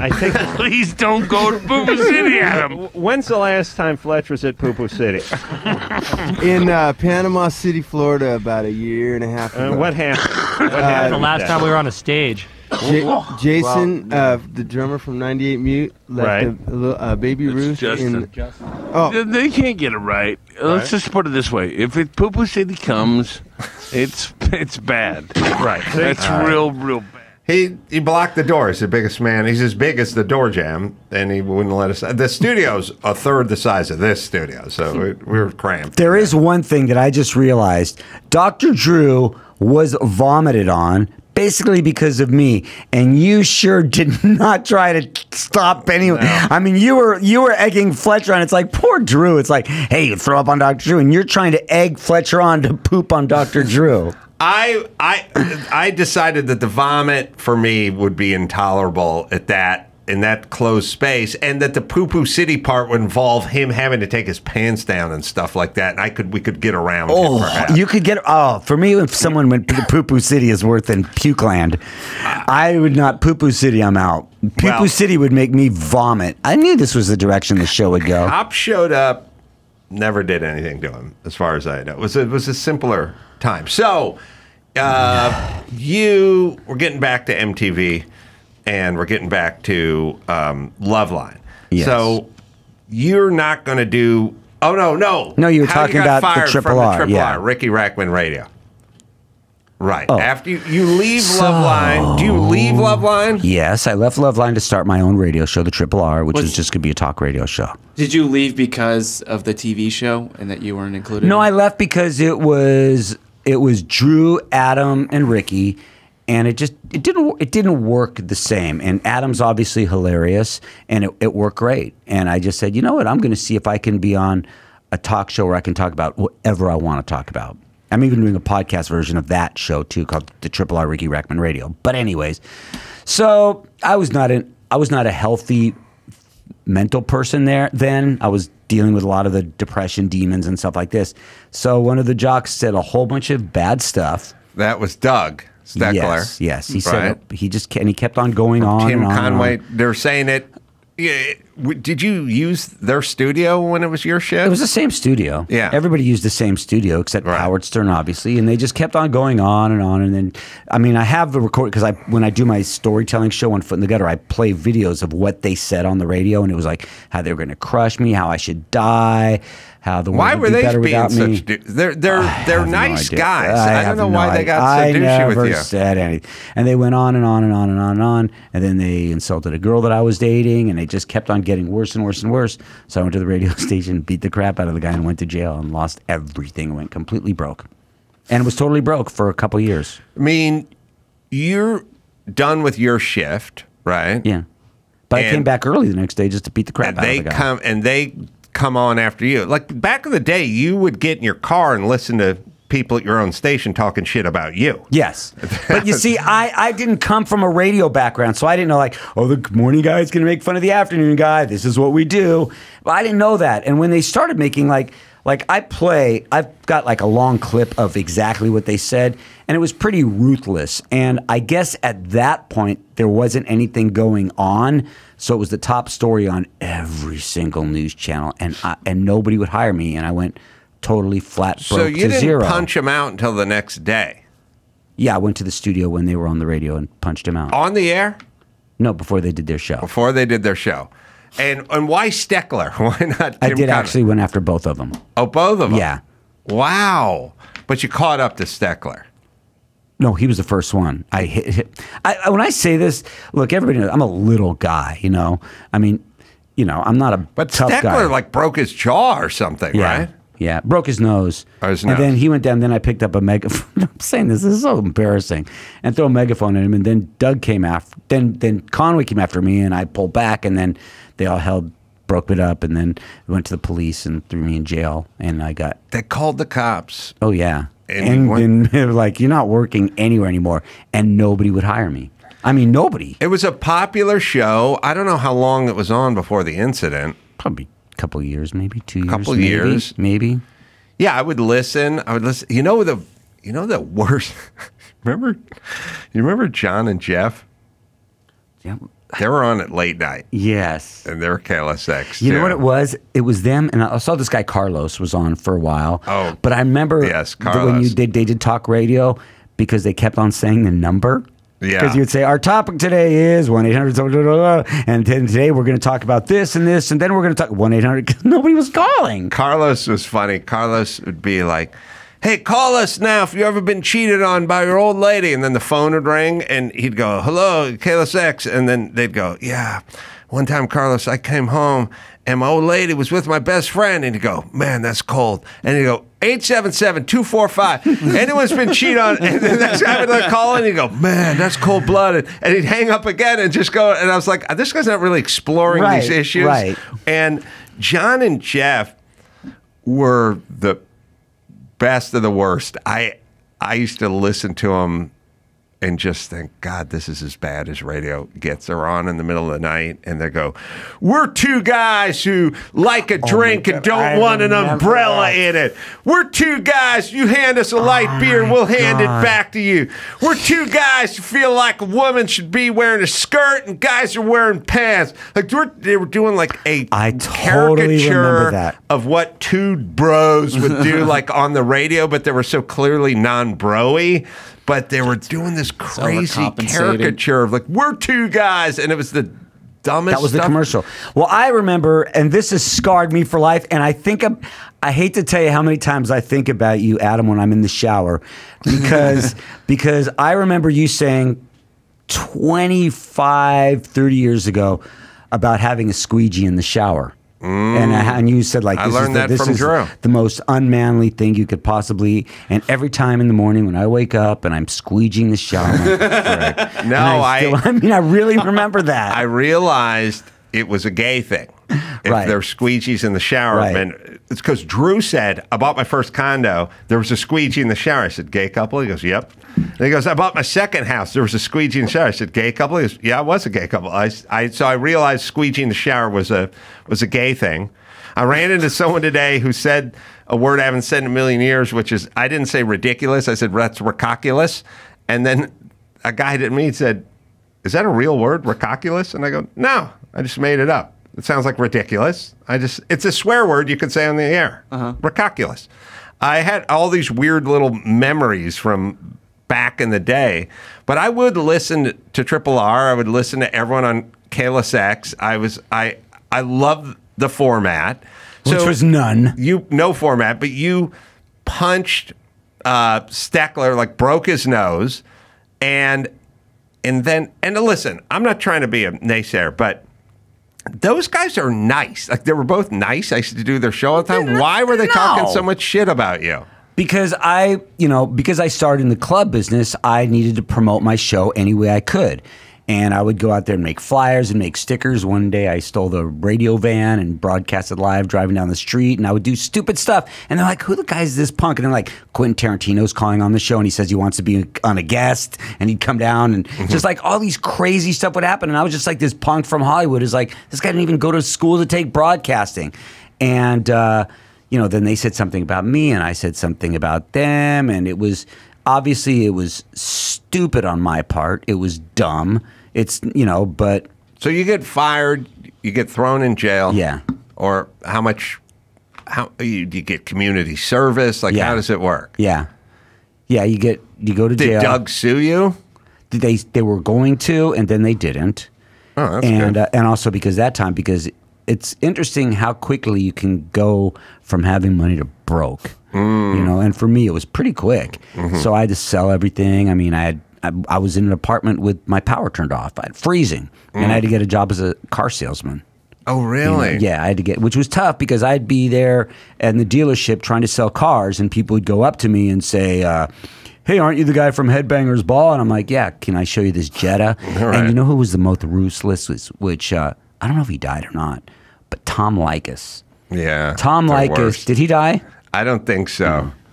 Well, his career, either way, I could care less. No one liked Tom. So he went on the radio, and he said, can you believe Riki Rachtman selling cars? Oh, what a stupid guy. I'm like, dude, you realize what I'm doing is having a job like everybody else in the world. So you're saying everybody that has a regular job, and he used to be this guy that used to talk about like, hey, this is how you treat your women, and when your women do, and then I'd see the dude at a Laker game wearing matching sweatsuits with his wife. Yeah. And I'm like, oh, you're pathetic. I mean, he was just such a loser. I don't know if he's still alive or not. 67 years young. Yeah, no one liked us. No one liked anybody back then. Everyone was kind of a douche. I don't know. It was part of like rebel, bad boy. Like you had to have be a bad boy to be on the radio. I mean, but I wasn't trying to be. Like, I've never ever tried. Well, you punched a coworker. Yeah, but this is what I always said. But you think about Stern. Stern's coming in all leather and he's doing a morning radio and he's wearing leather pants and boots and stuff like that. Everyone was rock and roll bad boy. That was kind of. That's how everyone at KLSX said they all adopted that. Everybody wanted to be unpredictable, and everybody wanted to be shocking, and everybody wanted to do this, and they wanted to raise the bar. And they got to give that water cooler talk, so people are talking about it at work and stuff like that. Yeah. The thing about both of you is both of you are exactly the same people on the air as you are off the air. For better or for worse. Yeah, but I noticed this about Likas when I first met him. He is not Tom Likas. He's not that guy on the air. I saw him at a Laker game. Respect for him. I saw him at a game, and I said, dude, what about what you said on the air? And he said, Ricky, it's just for stuff on the air. And I go, yeah, that's what I thought. Yeah, there was a lot of that. Next door neighbor, if you want to go to his house after this. Oh, really? Yeah. Isn't he in wine country or something?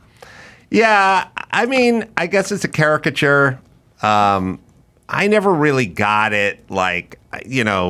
There's all the people that have pseudonyms and fake names and personalities and stuff. And I just thought, this is going to be a long relationship if I have to put on an act. But it started with Mr. Burcham. I'm like, I'm not going to do Mr. Burcham. That's going to burn out fast. I'll have to just be me. And if it works, it works. If it doesn't, we'll sell Jettas at McKenna VW. That was it. But it does. Like you're a funny guy. If we went and had coffee, you're a funny guy. And now you're doing what you do, and there's longevity in it because you don't have to say, okay, I got to put on my Adam Carolla podcast personality now. I felt that. I felt that way. I felt when I showed up, I was like, oh, Jimmy Kimmel, that guy's funny, and I should stay close to him. Whatever happened to that guy? I think he's selling cars. But he may have worked his way up to fleet manager now. Just fleet stuff, vans, stuff like that. Right. Yeah. But I remember both of you guys. You guys were like you are. He's how he is. And it's easier when you're like you are on the air, because you can go a little bit further. If they don't like you, then you're kind of screwed. But if they like you, then hopefully you can take it a little bit further. We have cops arriving, and Fletcher talking about he has a grenade ready. Oh, jeez. Jesus Christ. That's kind of the way Let's get some real questions in here now before Dr. Drew and Adam die. Oh, please. You can't say that. Yeah, I'm sure it was. Please. Of course it was. Other police listening? Hey, Tad, you and the headphones, you're through. When I get out of here, you're through. Now listen. You're through, fat boy. Fletch, please relax over here. Now the cops are here. You see what's going on? Oh my God! Now, you gotta police. Relax. All right, listen. Okay, I have a grenade. I have a live grenade in here, officer. No. You come near the store. I swear to God, I'm gonna explode it. Fletch. That's funny. That was in the script. It's in his belly. I think the grenade. Hey, Fletch, hold on a second. Fletch, listen to me.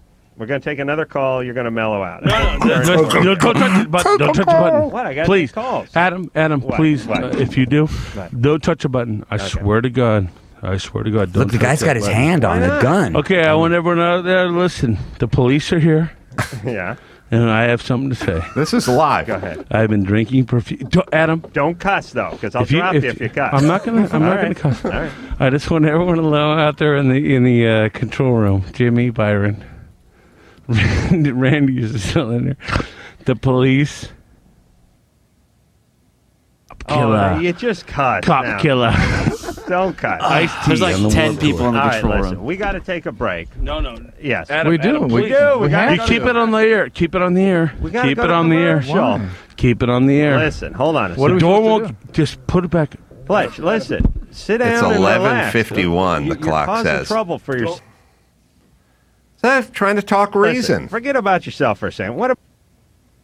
I guess he's cussing. We're dumping it. Yeah. Yeah, it must be Dumping it. Dump button. Dump button. Let me just tell you Literally something a dump watching that, button. okay? First of all, I think I'm going to see Fletcher at this festival, and he's always been very, very nice to me. But there was a part when I'm watching it that it's not funny at all. That it's just like, dude, you're not supposed to say you have a grenade. You're not supposed to say people are going to die. And you probably don't say it when there's police around. Like, I'm watching this, and I'm like, holy crap. That's like, were you scared at all? No. No. You didn't sound very scared. Nah, I've got low resting pulse rate. I'm detuned. As things get escalated, I tune down. I'll actually get quieter if things get more scary or hectic. If I'm in a race car and I lose control of the race car, I just let go of the steering wheel. I don't even try to overcorrect or anything. I just move my hands. What are you driving right now? What's your car? Going. Or do you not talk about your cars on the air? I got race cars. Do you have a personal drive car? I just drive a regular car to get to point A to point B, and then hopefully get in a race car at some point and do a race car, do a race or something like that. So whatever. Sometimes it's what people let me drive if they have a car, like they got a ride, and they'll let me do it because I don't have enough to do a professional Trans Am team or something like that. But they'll let me drive their Trans Am car at certain events. And then I have my old vintage, Paul Newman race cars, which is I love your car. cool. And I love that I walk in here and everything's painted in that Gulf paint scheme, Gulf livery. which was always my favorite paint scheme, always. Yeah, by the way, it's this Saturday, right? Yep. Being the National Automobile Museum. Leno's going to be there. Ooh. Leno offered me a ride home in his plane. I was wondering. Oh, yeah. How are you getting back? Yeah. That guy keeps it so tight. He called me yesterday. He goes, "Yeah, man, catch a ride home?" I said, "Well, what's the schedule over there for you, Jay?" And he goes, "Well, we'll do the automotive thing at like 4 o'clock, 5, 6 o'clock. And then shows." He's doing a show. He goes, "Show's at 8." I go, "Yeah." He goes, "I'll do an hour and a half." I go, "Okay, 9:30." He goes, "We'll be in the air by 10." No way. I swear to God, I've done it with him at the Borgata in Atlantic City. He walks off of the stage, walks into a car. The car goes, 3 miles to the private airport or whatever. He gets out of the car, walks right onto the plane. There's no TSA. There's no metal detector, no nothing. He's on the plane 18 minutes after he walks off of the stage. That's what I'm telling you. And he's heading back to Van Nuys. Unbelievable. That's the way to do it. Atlantic City flies from Burbank to Atlantic City on a Saturday, does the show, walks up back in Van Nuys at 4 a.m. Gave me a ride home in his Fiat. So maybe, but I might hang out a little bit in Reno because, nothing wrong with Reno and Lake Tahoe and everything. But Aaron Hagar's going to come by. Sammy Hagar's kid. Love him. Greatest guy. The greatest guy in the world. You know Aaron Hagar? No, but I met Sammy several times and very nice person. Sammy's the best, and Aaron, his son's, like, even better. Yeah, Like, I would it's, think there's so. something in their bloodstream. All right, so back to a little more reminiscing. So all I know about Loveline, the TV show, right, is that Dr. Drew is a big Mr. Burcham fan, and he doesn't know anything. I don't know this at the time, but he doesn't know anything about comedians or me. He just loves Mr. Burcham. Right. And so they call him at Loveline or K-Rock, and they go, Rachtman may be out. Who do you want to work with? And he just goes, I don't know anybody, but Mr. Burcham's funny. So that's the only comedian he'd ever heard was me, and he didn't even know my name. I was in New York with the morning show for MTV Awards. Once, remember they'd have the big MTV Awards in New York? You had to be there. It's a big deal.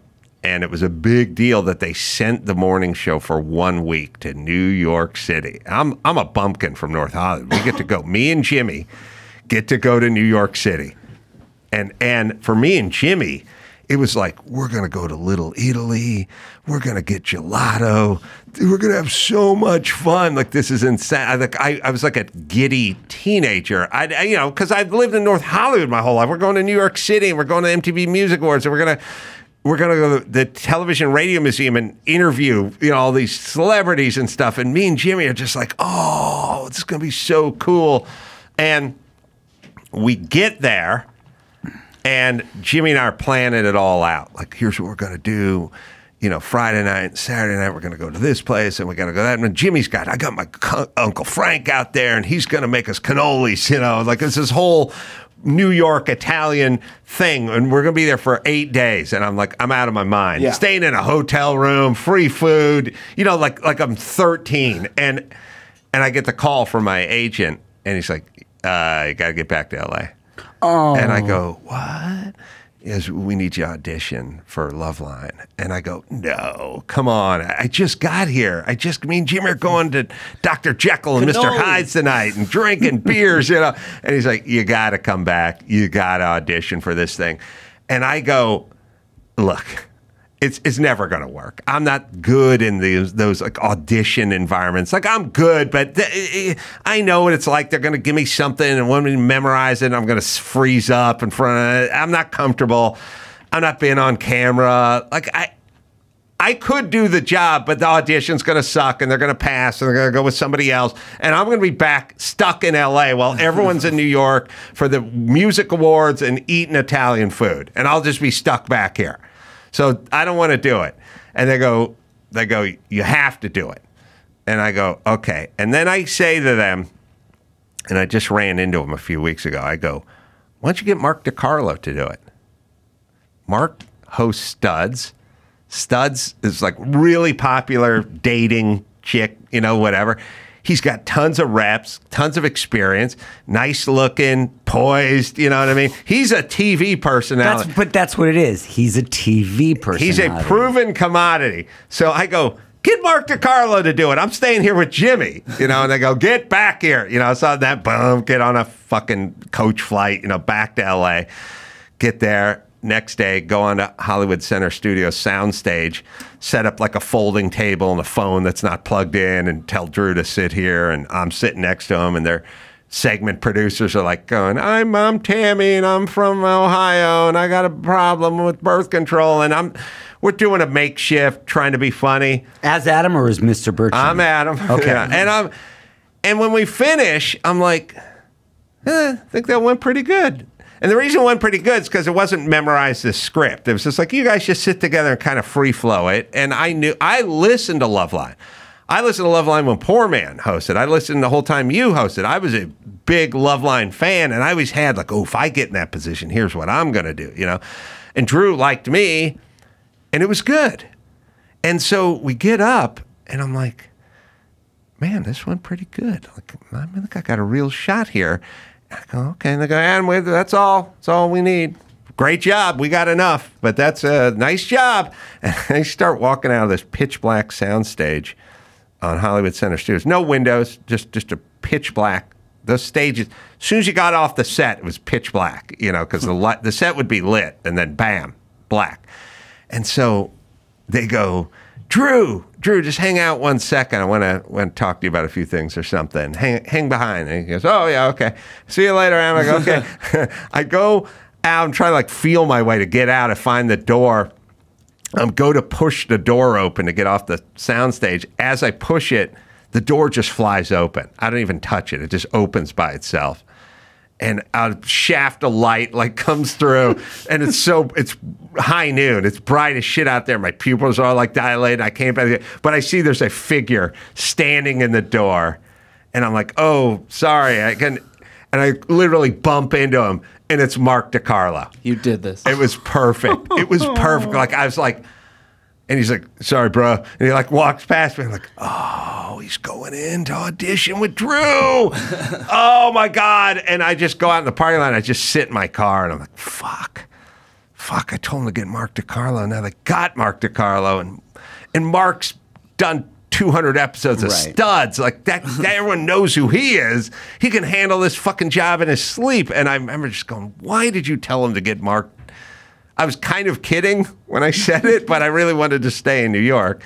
But he sat down, he auditioned, and then, I don't know, two days later or something, they just went, hey, we're going with you. I'm like, sure, no Mark DiCarlo? I was like, nope, that's it. So that's how it happened. But I was always like, oh, they said Ricky wanted more money. That's all they ever said to me. Maybe they just said it to me because they were scared I'd ask for more money. No. I just didn't think that it worked.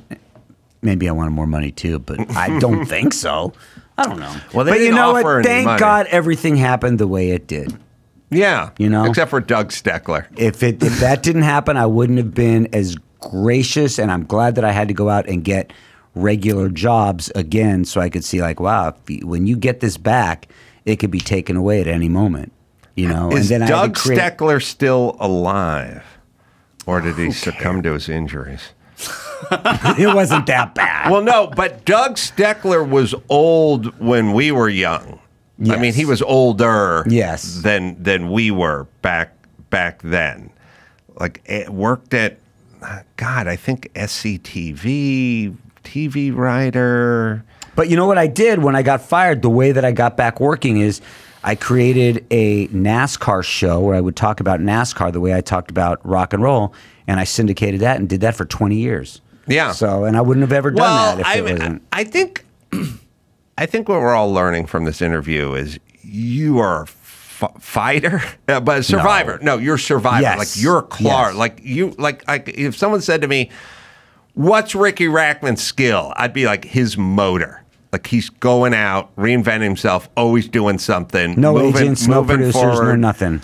Yes, just moving, like starting that club. Like when I was 22, I would have been like, I can't start a club. Who's going to let me start a club? The thing that I'm most proud of, and I think this is something that you know much better than I do, is everybody saying, why don't you write a book about having the highs and the lows and stuff? And I said, I want to do spoken word. I want to get up on stage and tell it. So I wrote this whole show with videos behind me, and I did one show and it sold out, and then I got offered 3 more gigs, and then I did 40 shows, including 4 in Australia, where it's no opener, no nothing. I just go up on stage and talk for 2.5 hours, and nothing ever in my career was more rewarding than me just going up, you know, and telling these stories. And that was an idea that I just came up with, you know. And right now I'm currently thinking, okay, what's the next plan? What's the next plan? So, yeah, it's just because I'm hungry and I want lots of stuff. And well, let me plug your hunger. Doug Steckler, did you find out what happened to him? Can't see if he's still alive. But he's got a lot of writing credits and stuff, right? Yeah, go through his IMDb. He must have written... Well, we can figure out when he's born, at least. Riki Rachtman's Cat House. I have the Cat House Hollywood podcast, and I have, which is just relaunched. There's only like 1 episode up in the Triple R. And do you know what I'm doing tomorrow? My wife isn't going to like that I'm mentioning this because people don't know. I'm hosting the Pornhub Awards. Oh, really? That makes sense. Nobody knows that. I didn't tell you. Oh, everybody's clapping. Where's that there. at? Congrats. It's the whiskey. The whiskey. They have transformed it to, it looks nothing. I mean, they dropped some money on it. But I figured I have done so many crazy things in my life, and I like to try unique, different things. You know, if the show, and first when they was like, hey, you know, because I mean, 2 years ago I was doing interviews at Fashion Week, which made no sense. And because of that job, they said, would you be interested in hosting that? And I was like, okay, what am I going to do? What is the whole thing? And it just sounded so like, because I'm like Forrest Gump in a way. Like I just happen to be around where interesting things happen. Take this in the spirit in which it's intended. But I've worked with you and I've worked with Danny Bonaducci, and there's some similarities, which is he's got a lot of personality. He would go out and do shows where like he told stories and stuff. You can't really put him in a compartment. Like, it's hard to categorize him. He's a good dude, and he's got the motor. If I hadn't met him once, I would be insulted. Yes. But I met him and thinking it was going to be like, oh, what a nightmare. Because I heard his radio show. And he was a good dude. And he is. I mean, you know, I've got Driven tattooed on my stomach. Like, I want to, like, eventually one day, like, stop because I'm old as dirt. But you got to keep going. I mean, look, we're in this compound right now that Adam's got all this stuff. Your show, which you created this and built this whole little like empire, and you've got all these things going because you're driven. Nobody said, I imagine, nobody said, okay, Adam, do this, do this, do this, do this. You've just created this stuff and you go, okay, now I want to do this. And, you know, I think what people don't realize is you have to work really, really hard to make it look like you're not really working that hard. You know what I mean? Like, all Adam does is he goes and turns on a microphone and talks. No, that's not how it works. Well, but you work really hard to make it look like you're not working hard. But circling back, that's the key to the interview. The ones who are really good at it, seems really effortless, seems totally natural. And you have to do it for 10,000 hours before you can get to not try. Right. All right, Ricky, let me plug you. Again, Twitter and Instagram at Riki Rachtman as well. Ricky, it was fun getting caught up. So fun. And this place is so cool. And thank you for having me on here. Sure. Lenny Clarke, who was great. Extended Family is the name of the show. And Mike O'Malley as well. And I just want to thank Superfan Giovanni for all the Loveline footage. Yes, as well. Thanks, Gio. Chicago, Illinois at the Den Theater. I'll be doing stand-up there April 19th and 20th. And then Salt Lake City, Wise Guys, May 3rd and 4th. I'm all over the place. Vegas and Bakersfield. Just go to AdamCarolla.com. And until next time, it's Adam Carolla saying mahalo. You can leave us a voicemail